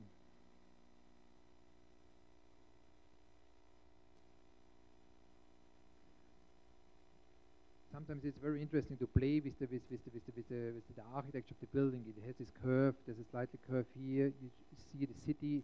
It's just about to find the right height, that this glass is not exactly on here. It's like this is playing around to find. So you have to try, and again, you're waiting for the right time. So this is not a full blue hour. This is more sunset. Like this is an image. It looks simple, but these images are sometimes very, very tricky because if there's so many different colors already there, it's first like I got a question from one already before from you. He said he showed me one of his photos. He said, "Why is the Croix always looking then blue on my screen? It's not the real color.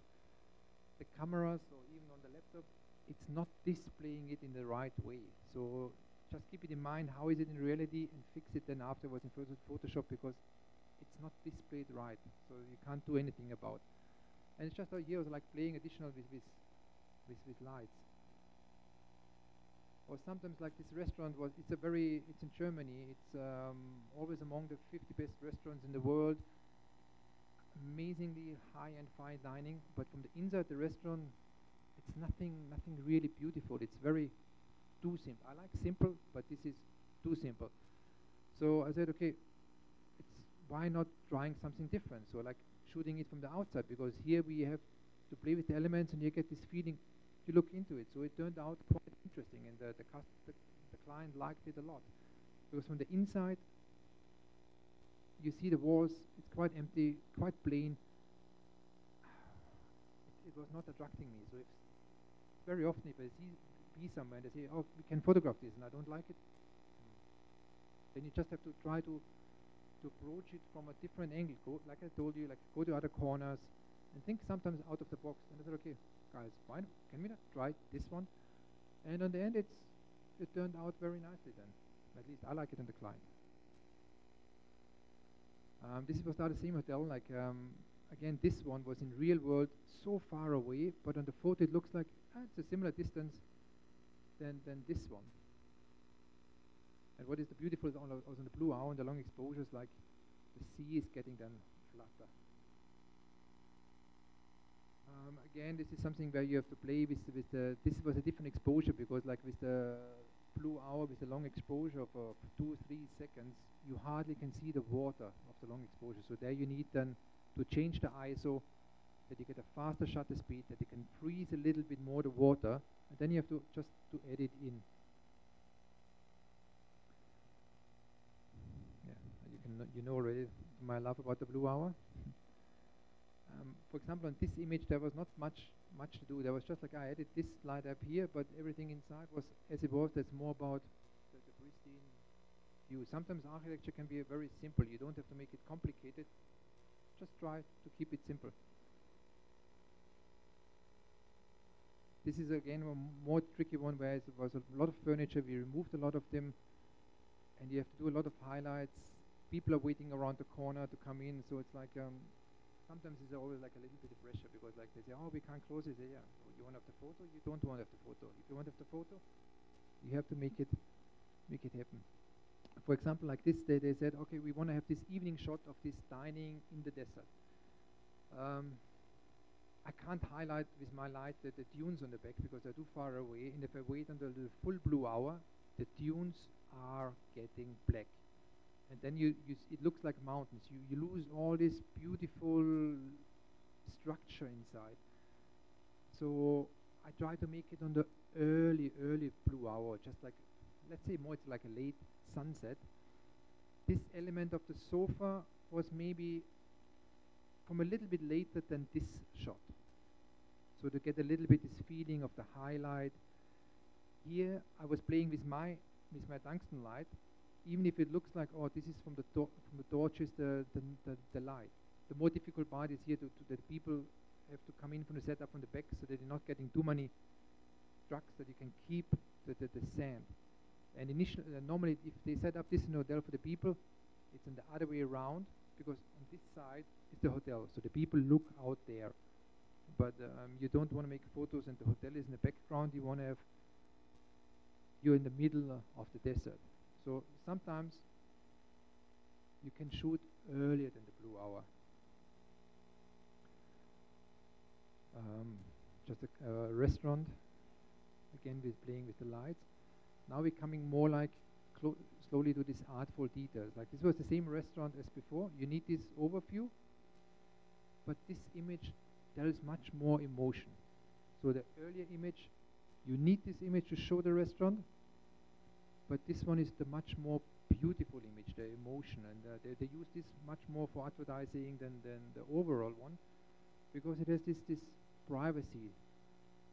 It's a very simple shot, but as I said before, it don't always have to be complicated. Then we're coming now more to these artful details. If the clients have the time and the budget, if we do artful details, I'm very happy, because like this is a very beautiful design piece they have, and it's like the colors with the blue, simple, but it's very interesting to use. Like this you have seen before, this is a restaurant where I told you about the symmetry with the red furniture. It was the same restaurant. This is just like a highlight about this nice little texture in the lights, and it's a very interesting filler for the advertising, the brochures. It sells the emotions. Or like this was one of these hotels, you've seen room shots before already, where it was very wide, and there they wanted, okay, we have to show the city view. Okay, if you just photograph out by the window, people looking at it in booking.com or wherever, they would say, okay, yeah, it is really my view. But if you combine it a little bit with some elements from the room, everyone knows exactly, yeah, this is really the view I have from the room. It's not showing the room, it's just showing the view connected to the room. So this is sometimes like quite elegant. Or like I usually, if clients ask me, make a photo of the corridors because they're beautiful, it's normally not really needed. This is an exception because it has quite nice, interesting design elements in the corridor. Like here I kept the color, but here I removed the color from all the reflections to keep it more black. Or like this was one of the ballrooms. It's just like an artful detail. Like I think it says the name of the ballroom, and it's Arabic. Or like this sofa is also like in a suite, just in between. The room itself would not have been worse to make a photo, but like in this way, where you see this open door going into the bedroom, where we had a different image of it, and the lights coming down here, it looks quite mystic, interesting, inviting, and it's a nice piece of furniture, which tells a story from the whole suite. Or like this, an artful detail where you only see on the second, it's a chandelier, because the graphic, the design. If you want to do artful details, you have so many different options. You can play around. Then I need also very often a different lens, the macro lens. Some people was asking before about shots with people in the shot. What my approach is, I take always, I know before where I want to have the people, but I always take before the shot without any people, because I want to have a beautiful, clear architecture shot where I keep my ISO down by 100, the aperture is I keep on 14, so I have an empty shot with the low ISO, which is really clean, perfectly nice. Then I ask the people to go in, because like for getting this kind of movement, the shutter speed is like 1/15 or something around this. But I have to keep the aperture on 14, otherwise it would be like a mini zoom on the picture and it would not perfectly match if I lay it. So what I have to do, I have to raise then the ISO. So most probably this was ISO 1600 that I could create this shutter speed over like 1/15 the walk. So this gentleman was just standing still, and I told him like just go forward, backward with the upper body. So like there is some blurriness there, but still he is steady. So it's just like keep moving, and I take my photos. If I find that the blurriness is too much, I go with the ISO higher. Or I just tell him you keep the same base, because if I tell him faster, slower, he will get confused. Just like easier, you keep your same base. I adjust with the ISO. The shutter speed is faster or slower to get exactly what I want. And the same one with this, you just have to look through that you get him exactly in here. Same thing with like open kitchens. Like you want to have something moving in the picture. Something can be more sharp. And the same thing. I take one image without the people so that I have the base image, and then I'm only adding the person's this part in Photoshop. Actually, in this image, the chef was standing here doing the walk. He was not able to make a proper fire. So the head chef is also this one. He made it himself. So actually it's the same person, but nobody's really realizing. Sometimes I'm using people only to get a little bit more a note or a sense of the space, because this little shop, it's quite beautiful with all these glasses, but adding here the human element on the very edge, it's giving a little bit more about the dimensions on the sides. So here it's like here it's an architecture shot with the human element. The other one was like more the human more in the foreground. Here it's just like to give some life to this interesting little shop. Like this is more likely more to lifestyle, but it still is for hotel photography. Sometimes they ask you, oh, can you add somebody? So if I have to do lifestyle shot for hotels with people, I have to insist that it's professional models, because like with stuff, if they're like chefs, yes, otherwise, even if somebody's beautiful, doesn't mean they're looking good on an image. Like if somebody's looking on an image not relaxed, it can ruin your best image. So it's like you have to be very careful using non-professional models. Like this is shot, of course, with a different lens. This is with my 70-200, because I love this lens, because all the background is getting compressed nicely in this natural blurriness. Like this was a classical way for architecture with people. This is like was for in Abu Dhabi for the Yas Mall, and what the difficulty was there with big projects like this, there are creative agencies involved, and agencies very often have crazy ideas. They always say, like for this project, they said, "Oh, let's do everything wide angle that we show the space and people inside." And it's like, it's in my head. It's like, oh my god, because wide angle and people is something, it's not matching. I either do a wide angle or I do people. But wide angle and people is very difficult, because if they're too much on the side, it is distorted.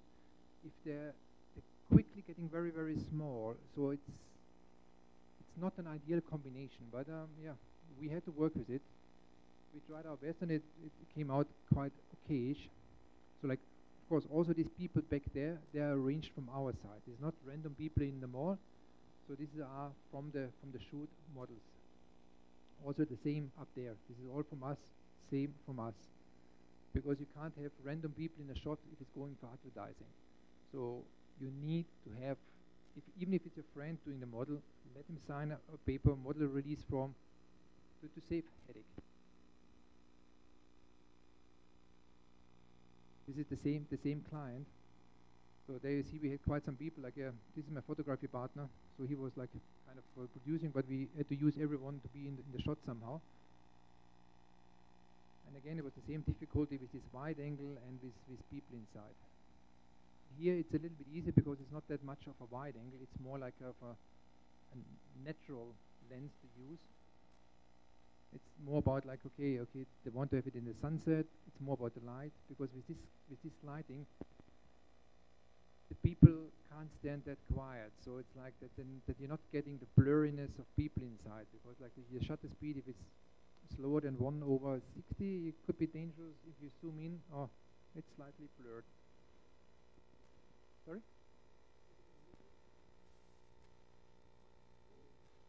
May? This was I can't remember. I don't know when it was. It's in Aqaba. Okay. Yeah, okay, these are the little details, you know. I thought you think about because of the sky. Okay, because of the date. Yeah. Okay, I will remember that one. Good catch. Or like this is an exception where we're using stuff, like because for things like this, it's fine if you use stuff, even if it takes you a few captures more to get the right images. Or this is also just used with stuff fits, where we just try to avoid too much branding, because like you don't want to advertise for somebody else. But it's for me sometimes nice just to get this little bit of movement inside. So this is it's your fine line. You have to play with the right shutter speed to get just this movement without getting him too blurry.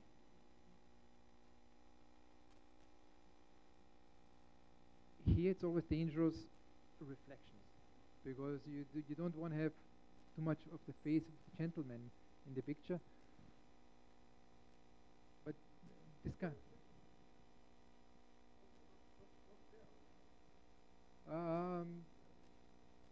Yeah, these spots I don't like because it's too much. Like on this image is a different. It was again we showed up on this hotel, and they said a romantic dinner on the beach, but the setup was not nice. No nice table, no nice chairs, no nice nothing. So on the evening, in the blue hour, it turned out a little bit nicer. And here, on purpose, the people should be not the main focus. So I kept them quite on the picture frame and purposely slightly blurry. So if they're slightly blurry, the focus still remains on this one. Okay, yeah. So this is my travel basic kit if I travel abroad. This is the minimum I take with me. It depends if there's lifestyle photos with models involved, I need more strobes. If there is food photography, there can be much more stuff. Let me just check the time. Okay. Yeah, I have to go a little bit faster now. Okay, this is the two body, always a backup body, the battery pack. This is the minimum lenses I take with me. The 2470, the 1124, the 100mm macro, if I want to do some close-ups or artful details, 7200, it's always a must. The 24mm, this pancake, I always have with me, it's like doesn't take space, it's not heavy. And if you have to go somewhere to take a photo in where it's difficult to get in with cameras, like on destinations, this one is very small. A lot of batteries. The light, the Pro Photo, the P1 for the main, for the room to use the strobe. This is the A1. This is from Pro Photo. It's quite a newish one. This is my backup kind of for this one. This is just a zoom reflector to put on this, because without zoom reflector, the strobe would be too less strong for a room to capture, to brighten up the window frames. The trigger. I have this as a backup always with me if you're somewhere like having a blue hour shot or something, and you can't bring the laptop with you. You don't want to press on the camera because it always moves. Even if it's much better having this one. It's connected. You press and the camera stays steady. This one is a very interesting thing. It's called the lens skirt. Maybe you have realized that one of the earlier slides where it showed me in different variation of taking photos. There was one photo.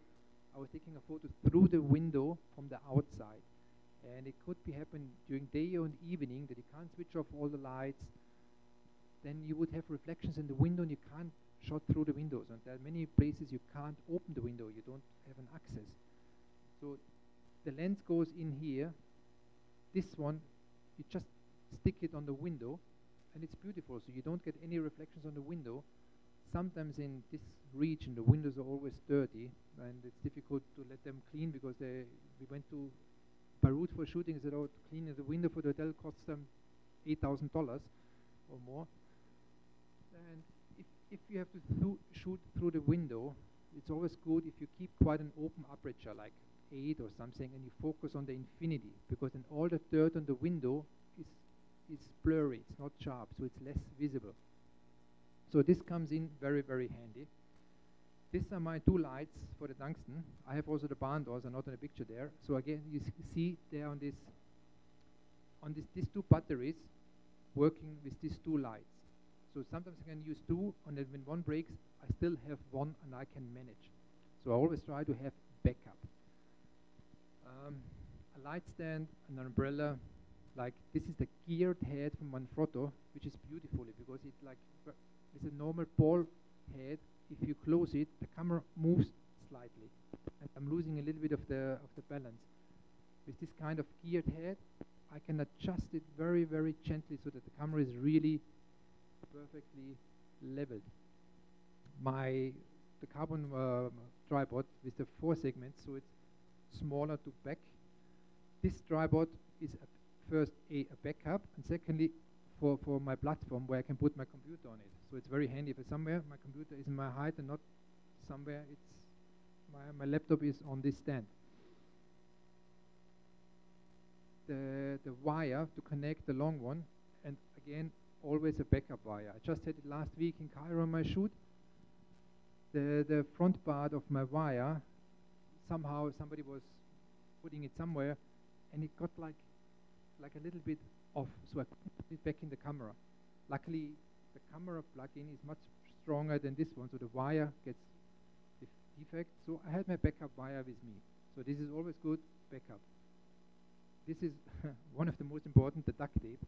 I never go on a shoot without a duct tape because there's always somewhere something I have to fix. If it's a wire or something falls down, with a duct tape, it's my best friend. It really sticks. This black fabric, it's always with me. I'll show you in a little while why. Because when you have somewhere glass or something, there's often reflection, and you can't avoid the reflection where polarization filter is not helping. With this black fabric, I can avoid a lot of reflections, and this saves a lot of time in the post-production. So I did too much Photoshop and I know how much work it can be, and it's just be saving time. A reflector is always there as well, and one bag which is like filled with screwdriver, electrical candles, because sometimes you have to shoot outside, there's a little bit wind, normal candles will not work. I have electrical candles, I have Spanex, so like little things, or like spare bulbs for these lights, all the little things which can be useful if you're somewhere on location, or spare batteries. And I have a second head with me because sometimes it can happen in exceptions that I'm 5 days somewhere, but I need 6 blue hour shots. And if one blue hour shot has to be here and the second one has to be here, I can do 2. Either I'm doing it with one camera, or I put one camera in here and the other camera is here. It's already set up so I can swap quickly. And also if something is breaking, I have a second one. Yes. This one? Yes. I'm using it not often. It's more like I said, if you're somewhere destination shots and you're not allowed to bring in a camera because you need permissions, I can play tourist. I have this camera, this little lens, and it's not that obviously like a big lens. But it's a good quality. It's very cheap. Doesn't need place. Sometimes it's nice, but I'm using it not often. So normally I'm using this big box, which is inside. Most probably you know it's inside this foam where you can customize that your lens fits in, your lights fits in perfectly. I love it. But the problem is all the customers all over, they love it as well. As soon you come with a box like this to the airport, please, what is it? So it's like it's a lot of headache. I have always the invitation letters from my clients. I'm the approved or the official photographer coming in, blah, blah, blah. But still sometimes customs, because it looks big, they make trouble. So I take photos. I always have to say, okay, it's still photos, not video, because video, they're even more sensitive. And this box attracts a lot of attention. And additionally, it's empty already, quite heavy with almost 10 kilos. So out of my frustration on customs, I got now one of these trolleys, which is like this front loader, which opens on the front. I put I put the same foam as it inside there, because you can buy the foam on itself. I put the same foam inside here with the same compartments for my lens, for my lights, for my everything. Sorry. And traveling with this one, customs ask me only few times what it is if you scan it. Most of the time you can just walk through. So it's just like, yeah, this is for traveling. No, this is check-in. This is check-in. Yes. With this foam inside, it's perfect. It's covered. I was traveling with it 50 times because the check-in is my camera bag with the camera and the main lenses. Like I have normally the backup body inside there, this lens, the 100mm macro lens, this lights, all these tripods, and this lights. So in my cabin bag is only the laptop, these 2 lenses, and one body because of weight. The backup camera is in the check-in. But it's very well protected with this foam. So it's like, that's very good. So I have to go a little bit through because from the time wise. So these are some samples now about retouching. So this is a final image. And I show you like, this is now the image where you see my assistant was holding the strobe for there. I don't care about this reflection here, but I need the light here. So I have to take it always from 2 different angles. So even, and you will not see it on this one, with this strobe, even if you have a wooden floor, it removes the daylight reflections. If there's an artwork, the artwork is nice. So for me, it was just this part. Because with the normal exposure, this is very black. And if I add this one with the outside view, it's very, very detailed for the retouching. If I have this one with the strobe, okay, it's just like this I don't like, because this room was like not the one room which has the right view. So here we had to change the view, but it's easier to retouch it from here than out from this one, the view. And then from here I start take more exposures to get slightly inwards, even more slightly inwards. And normally there's even one more image. Yeah, this is back to the final one. There's coming another sample with this one. This is one sample now for the evening shot. So there's this is again in Kazakhstan. There's a beautiful mountain range outside, and if you see here, I kept purposely some reflections, because if the lights are on, because here the hotel was not open, they couldn't switch off all the lights. So I had from these big ones, I kept a little bit here. There was a lot of reflections here in the light, so it was not nice because they couldn't switch off all the lights. So we had to do then, like if you see here, this you see the amount of reflections, they couldn't switch this one off. So I took different exposures for the, even with this light off, there was still too much up there.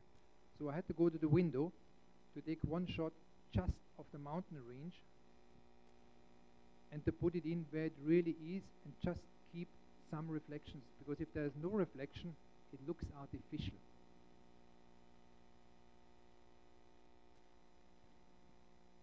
Like this is a spa image. Then now you can tell already. Okay, I was giving a highlight here. Where was that? There was a highlight down there. I was standing there giving a highlight there.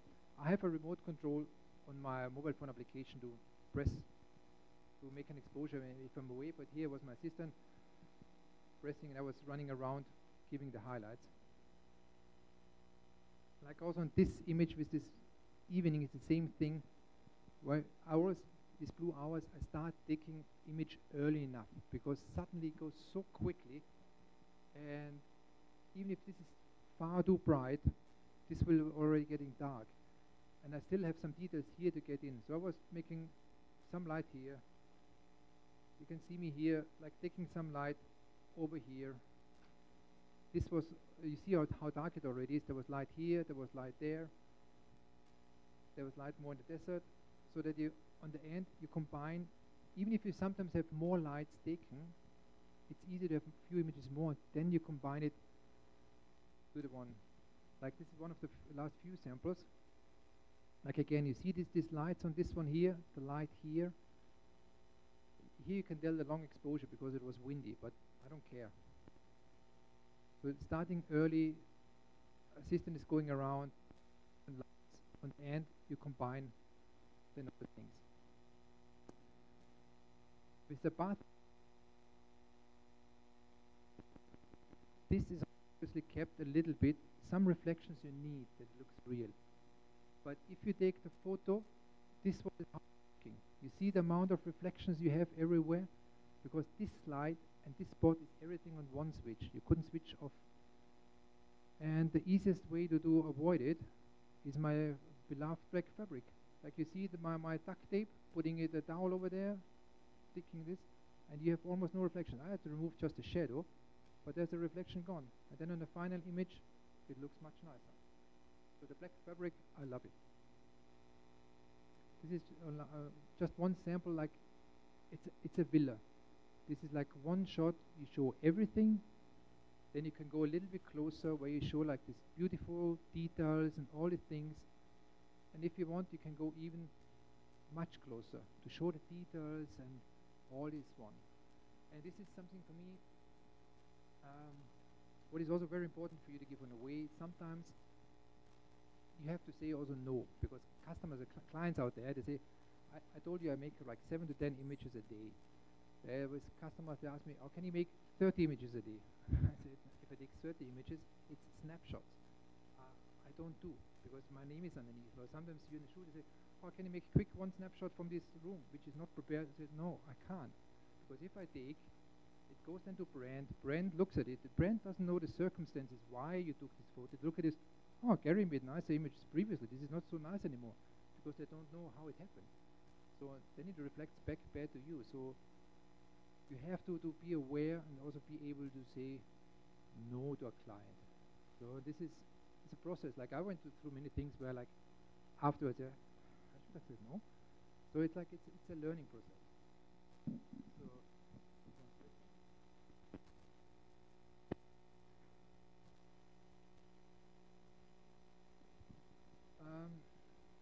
yeah, this was more or less my workshop. I think Ole is already waiting.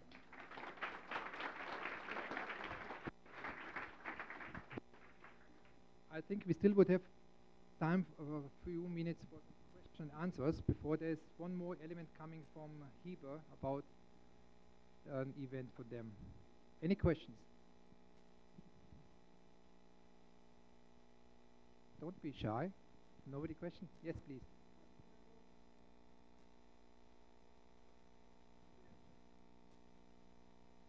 You're welcome.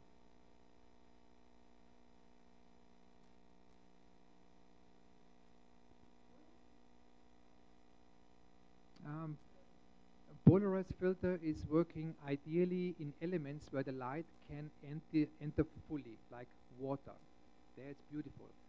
On things like metal or lac or glass, it is more limited. It removes some reflections, but not as much as good as with the fabric. Anyone else? Any questions? Yes, please.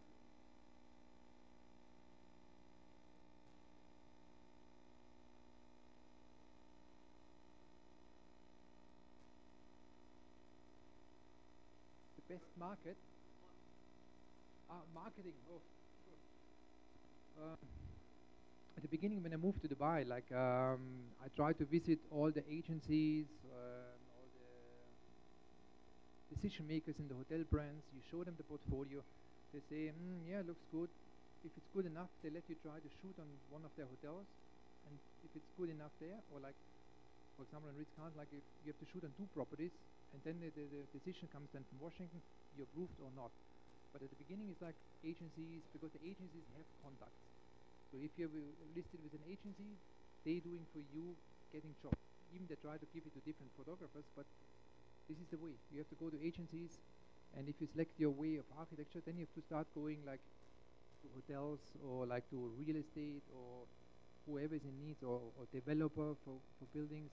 You have to build up your portfolio. The more portfolio you have, the higher your clientele will get.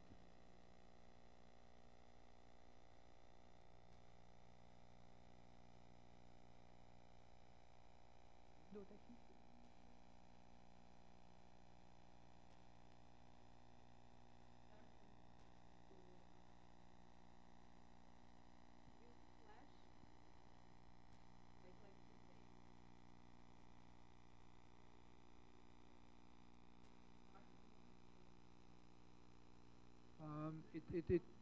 It would work, but I'm never using in this way because like no, I find it in this way. There's always there's always more than one solution. It's like the one you feel comfortable and is working for you. I think you don't have a question.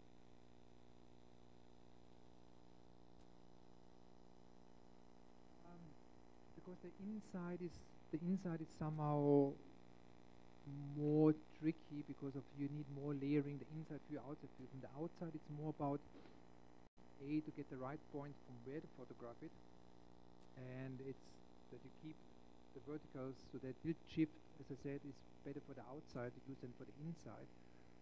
And outside, it's more difficult to explain in a workshop, it's less to talk about than the whole combination of inside. But it's there you should think about tilt shift for the outside.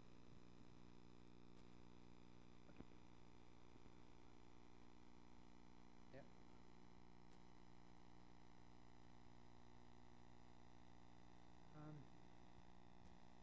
Whatever whatever your budget can afford. But like nowadays, the entry-level cameras, they have already very good quality.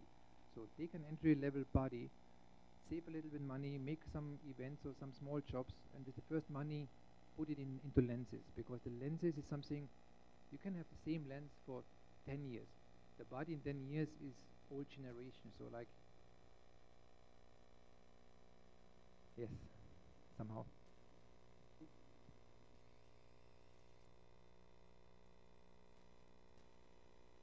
Yeah, in I generally like as a rule of thumb, zoom in as far you can.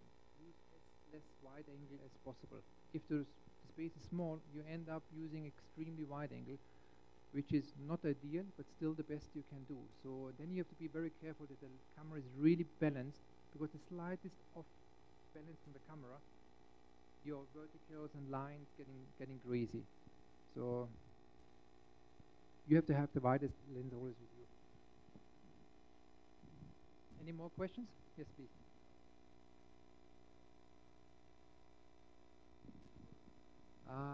Nowadays I'm not using it here because it's with a digital back, it would be for my hotel clients too much of data, too big of data.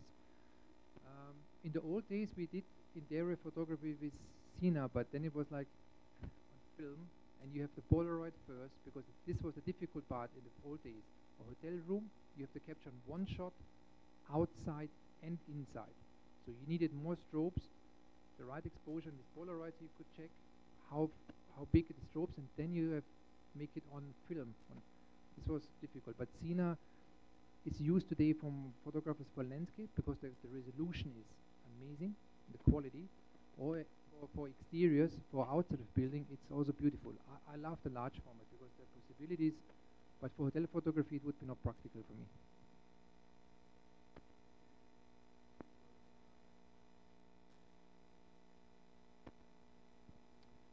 You have to have it in your hand baggage, because aviation rules.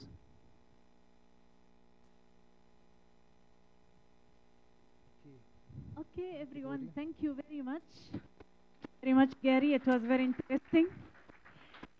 People, we need 5 minutes from your time. You agree? Okay, cool. We have our Instagram competition, and you will have the privilege today to choose the best winner. Cool, yeah? But the best winner will not be from this room. Then you can call him and ask him to make the price 50-50. Huh? Yeah, okay.